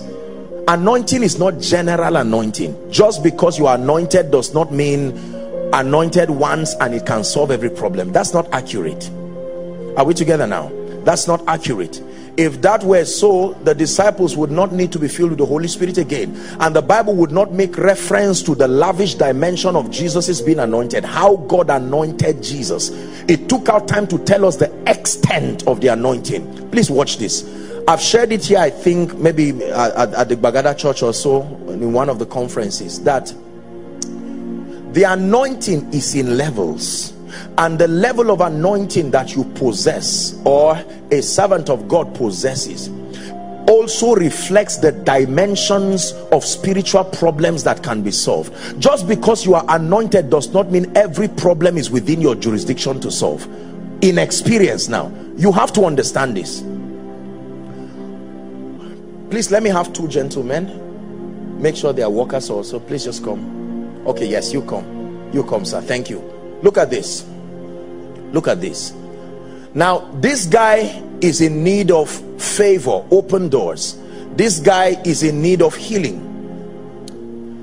I can have the anointing, the grace for favor and the grace for healing, but not to the degree that can solve this man's financial problems. I can pray for him. It is the limit of my grace that will be at work in him, even if he falls down and stands up. Are you getting what I'm saying now? I can, and the worst part of it is I can have the healing anointing alone. If I pray for this guy, he will fall down, but what he wants is result in the area of prosperity. He will stand up and every other remaining challenge in his body will be solved, but the issue of the finance cannot be answered, because the grace, the dimension, the anointing of the Spirit works within the jurisdiction of his allocation. Any anointing does not solve any problem. No, there are dimensions. This is where impartation and other things come. Remember, Joshua was already filled with the Spirit, but Moses was told to lay hands on him again. Are we together now? Yes. So I can solve this man's problem and pray for him and say, in the name of Jesus, let doors be open, and nothing happens. And you find out that all that continues to happen around my life is that people are healthy, they live long, they live strong, but they are broke. It's a reflection of the deficiency of the dimension of grace at work in my life. Now, when that grace comes, it will speak immediately. Now, let's change it. Both of them are trusting God for higher dimensions of maybe spiritual encounters or finances or whatever. And I can have that anointing, but not to that level. We are 2 preachers, respectfully speaking. Listen carefully. Let's say myself, and let me use a great figure like Benny Hinn, you know, or T.L. Osborne of blessed memory. He's gone now. These are fathers with proven track records. Are we together now? Now, I can pray for this man. In the name of Jesus, be healed. In the name of Jesus, let the cancer go. I'm calling the name of Jesus. I'm a sincere believer. I'm anointed. The Holy Ghost is at work in me, and you'll be surprised the cancer does not leave. And this guy will come and sit in a Benny Hinn conference where he's just talking to leaders, and the cancer leaves. Now watch this. The difference is not God. It's not God. The same Lord is rich unto all, but something there is the level of anointing. It's like money. If you have 10,000, you can eat lunch, but you cannot buy a car. If you are hungry, rejoice because you have enough for it. But if you want a car, start crying because you will need more. Are we together now? So conferences like this create systems of upgrade where you can get higher dimensions of the same grace, and then higher levels of the same grace and other dimensions that are missing in your life. You can know what is on you by the results that are around you. Listen to me. Everything that happens around you is a report card, an attestation to the grace that you carry. This is true.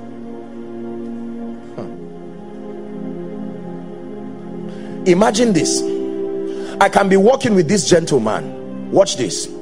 And then this man meets with me. Come, sir.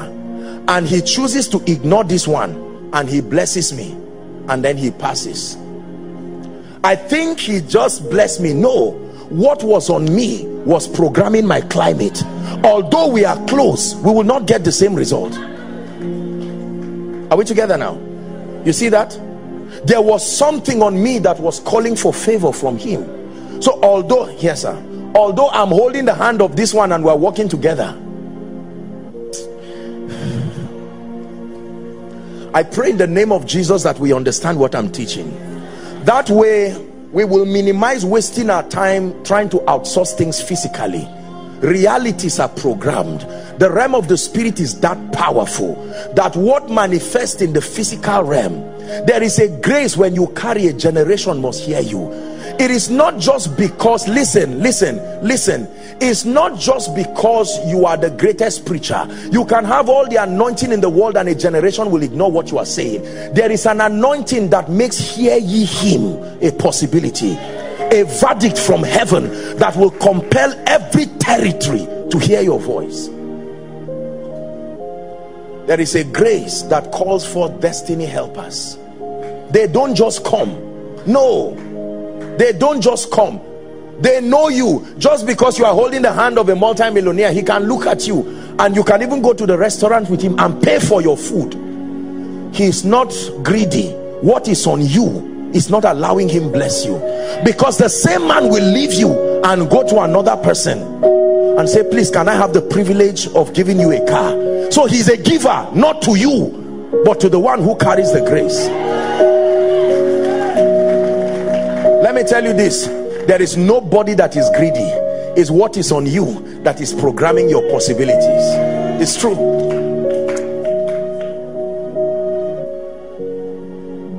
Priesthood, where we don't sit down and just begin to complain, why is this not happening? My business is not growing. No. The world has about 7.2 billion people. That's enough bodies for God to use to bless you. That's enough bodies for God. 7.2 billion people cannot forget you. Someone has to remember you, but it's what is on you. Apostle, why is it that people do not listen to what I'm saying? It's because you only have what to say. You have not gotten what will make men listen. I will never be the same. I've touched your grace. My life must change. I will never be the same. I've touched your grace. My life must change. I will never be the same. I've touched your grace. My life must change. I will never be the same.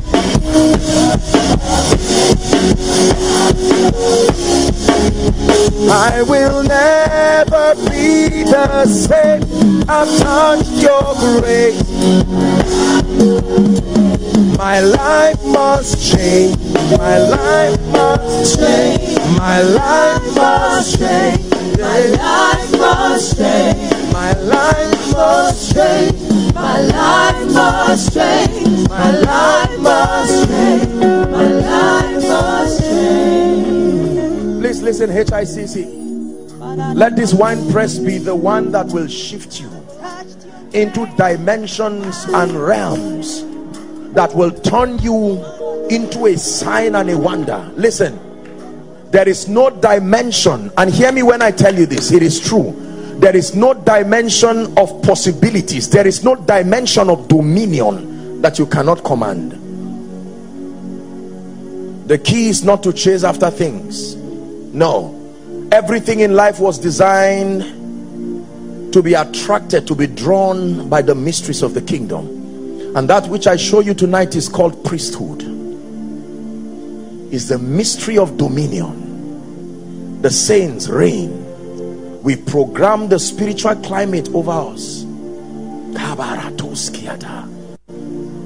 You pick favor from the realm of the spirit, add it to January to December. You pick speed, add it to January to December. Speak open door, add it January to December. Program every good thing to wait till you are there before it shows up. If you are not there, then it is allowed to be delayed till you show up.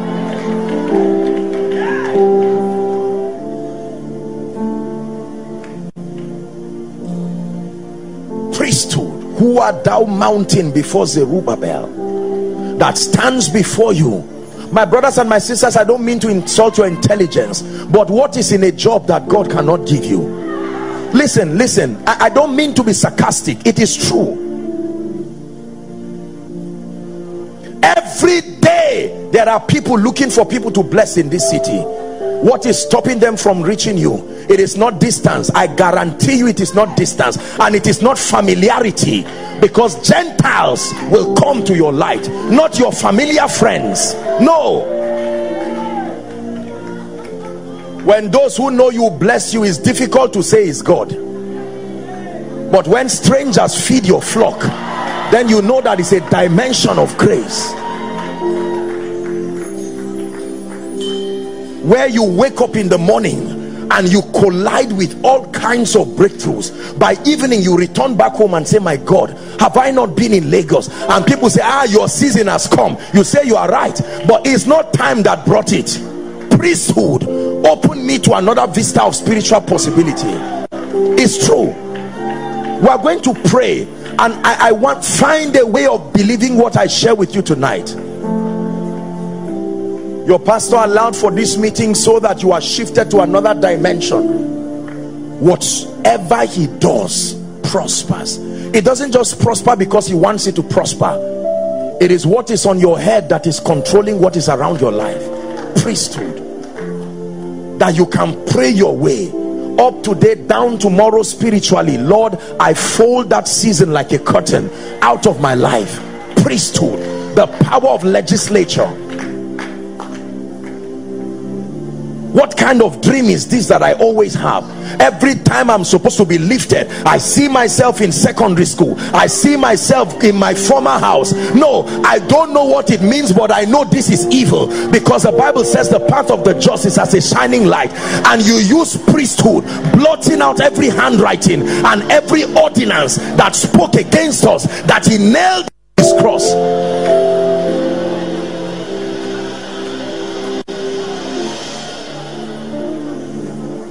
That every good thing starts in my life but doesn't end. But the Bible says he has turned my mourning into dancing, not dancing into mourning. He has turned my sorrow into joy. And so you step back and take away your regalia and put that regalia of priesthood. It's time to pray. It's time to rearrange possibilities. It's time to manipulate realities, to send angels, to send the ministry of the Holy Spirit to homes, to systems, to structures, compelling them to bow to the Lordship of the Christ.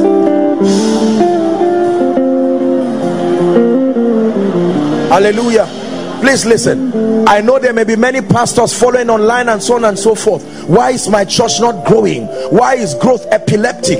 I have a message. I'm a man of character and integrity. I love the Lord with all my heart. What is this thing that is making people not grow? No, people do not just come. They are compelled to come. There is a grace that compels people. It's called anakazo. It's the ability of the Spirit.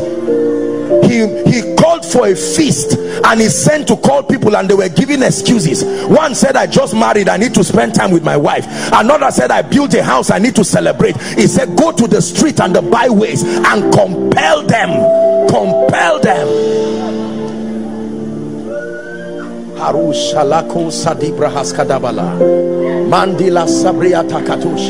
Listen to me. Listen, there are dimensions you must enter, but there are graces that is like that expansion has not happened. You can expand yourself like the molting of a snake. Come out of your old self into another dimension that sustains the power to command real results. Lord, what is wrong with me? I love God, but I prophesy, and every case I mention is not true. I say you're John, I say I'm not John. Something is wrong. I'm a prophet, but it's not speaking. Get to the position of priesthood and pray out that shell of the flesh until there is a heavy investment of the Spirit. You come out from that place of priesthood and you become a blazing fire, an inferno of fire. Hiya, hiya, hey, hey. Hiya, hiya, hey.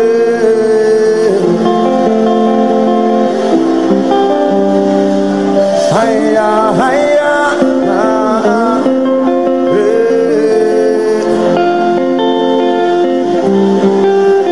You will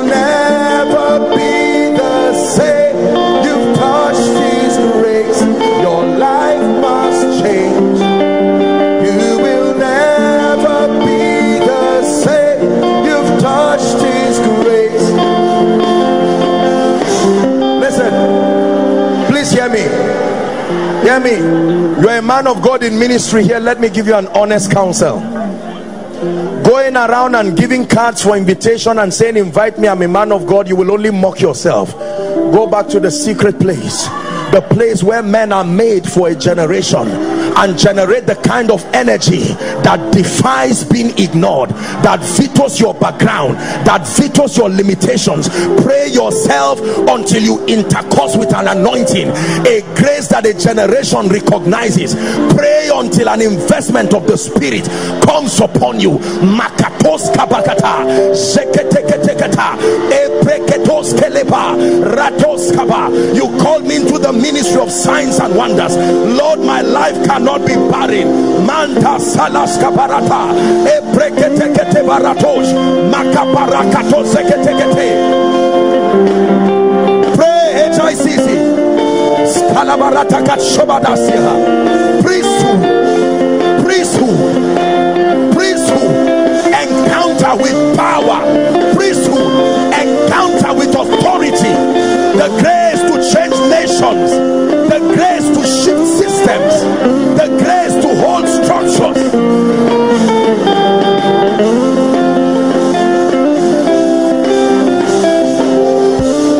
Listen, listen, listen. My dear brothers and sisters, hear me. It is because the challenges in our lives have not met authentic priesthood. That's why they remain. Are we together now? Yes, sir. The day you take the matters in your destiny serious, you will melt it like wax before the fire, because the Bible says he maketh his angels winds and his ministers flames of fire. You can pray your way, priesthood. While men sleep, you are praying. Skaparush kanata.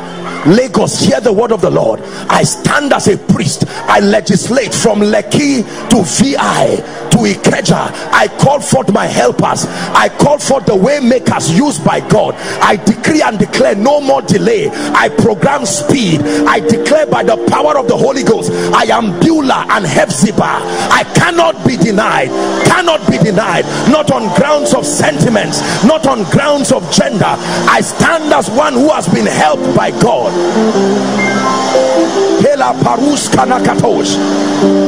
Veto your background, veto your limitations. Let priesthood become your advantage. Advantage in the spirit, advantage in destiny. That the opening of your mouth is the opening of the gates of the destinies of men. Someone open your mouth and pray. Cry to the God of heaven.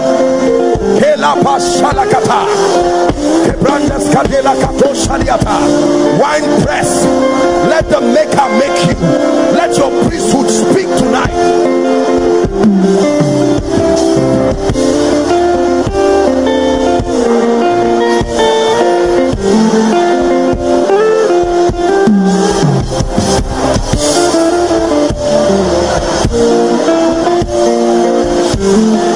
Sing that song for me, please.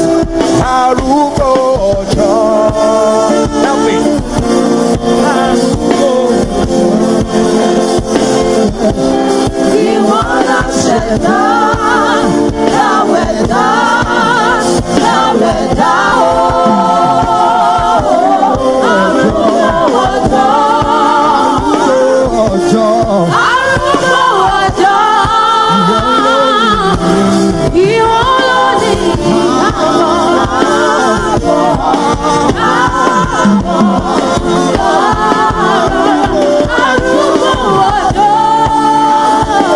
Lift your voice and pray. It's a new season by the power of the Holy Ghost.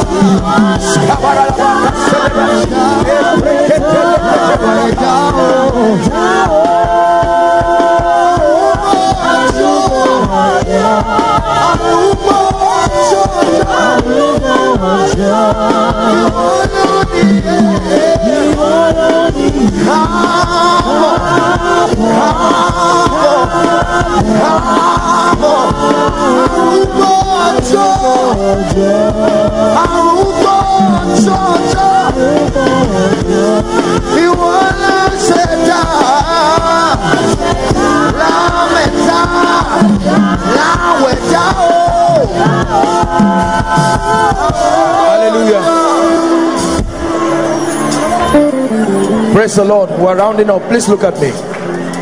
Listen to me. You're going to pray just 2 prayer points and we're done for the night. You're going to challenge. The Bible says, listen to me, it says, for the weapons of our warfare are not carnal, but they are mighty through God to the pulling down of strongholds. It said casting down every imagination, is the word Yazah, the vain imaginations of men, and bringing every thought to the obedience of Christ. You're going to pray. This is priesthood now. Are we together now? You're going to pray and declare that everything that is not consistent with the character of God and the speakings of prophecy, hear the word of the Lord. I come as one sent, anointed by God. And you will lift your voice and begin to make decrees. The Bible says, declare ye that thou mightest be justified. Lift your voice and pray. Make decrees. Speak to systems, speak to structures. Are there men of prayer here? I decree and declare by the power of the Holy Ghost, Lagos, hear my voice. Someone is praying. Bagada, hear my voice. Ikeja, hear my voice. Lekki, hear my voice. Africa, hear my voice. I speak in the name of Jesus. Every barrier be torn down by the power of the Holy Ghost. Every climate above me, programming woes, programming delay, stopping a generation from hearing your voice, manipulating your influence across a territorial space, I come against you in the name of Jesus. Someone is praying. Someone is praying over your ministry. I challenge powers over your business. I confront spirits in the name of Jesus. By the blood of the eternal covenant, I silence speakings, I silence ordinances, I silence operations in the name of Jesus.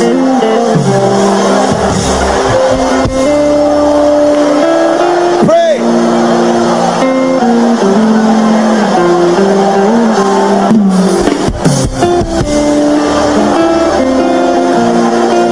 Pray. Shalabarakata, Kebratos Kepariata, Shakatabalakatabarata, heavens open, atmosphere shift now, chains be broken. Holy Spirit,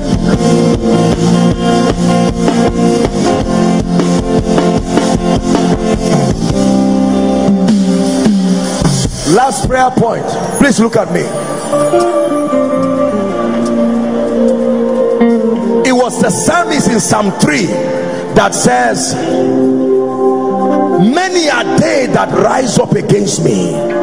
It says, many are they that say, where is thy God?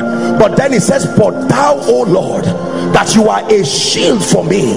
Then it says, you are my glory. And he uses the next prayer point, you are the lifter of my head. It says, my horn shalt thou exalt like the horn of an unicorn.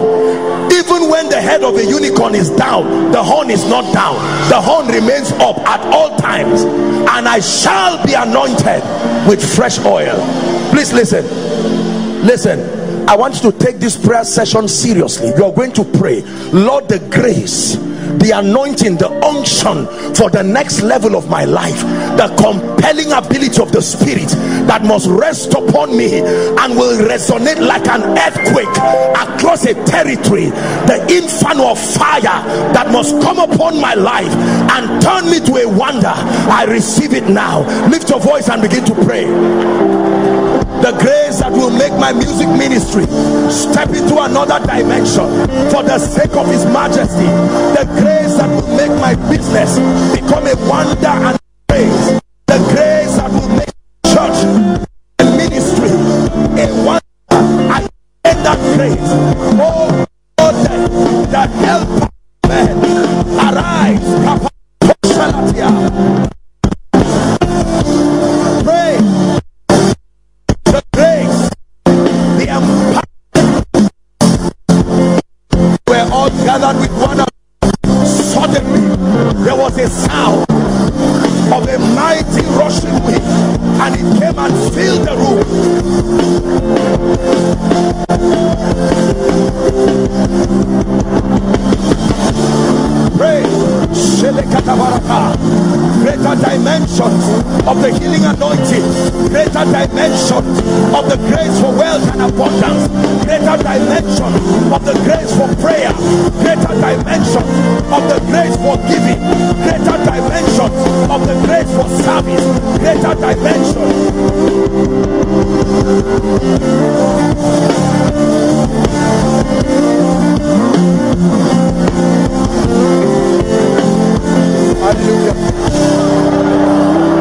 for you. In the name of Jesus, the Son of the living God, I decree and I declare over everyone here and all the branches and all connected online, I pray by the ministry of the Spirit, in the name of Jesus, may mighty anointing come upon your life and shift you to a new dimension. In the name of Jesus Christ, the spirit of prayer and supplication that will grant you the grace to travail, I declare by the hand of God, let it rest upon you now. These three women, I'm not ministering this night, but these three women, I'm seeing oil being poured on all three of them. Help them, please. New dimension. I shift you in the spirit. New dimension. New dimension. New dimension. Take that fire. New dimension. Dimension of power. Dimension of grace. I amplify your voice. I give your products wings in the spirit. I command a generation to hear your voice. I place something upon your life that defies being denied. I forbid you from being rejected. I decree and declare 2020 expand, expand, expand.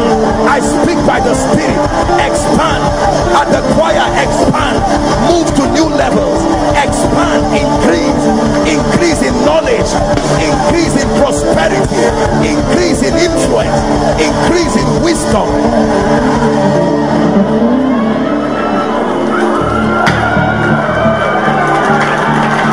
Dearly beloved, I hope you were blessed by this message. Do not keep the video to yourself. Share to as many as you can to help them bless. Check our homepage for more of our messages. Subscribe to the channel, comment on it, like it. See you on our next video. Bye. Pray, pray, pray for your destiny. Salas kade bashkana kata branda kate katos. Kate branda kata pakotos koto brekete kata. The phase of development.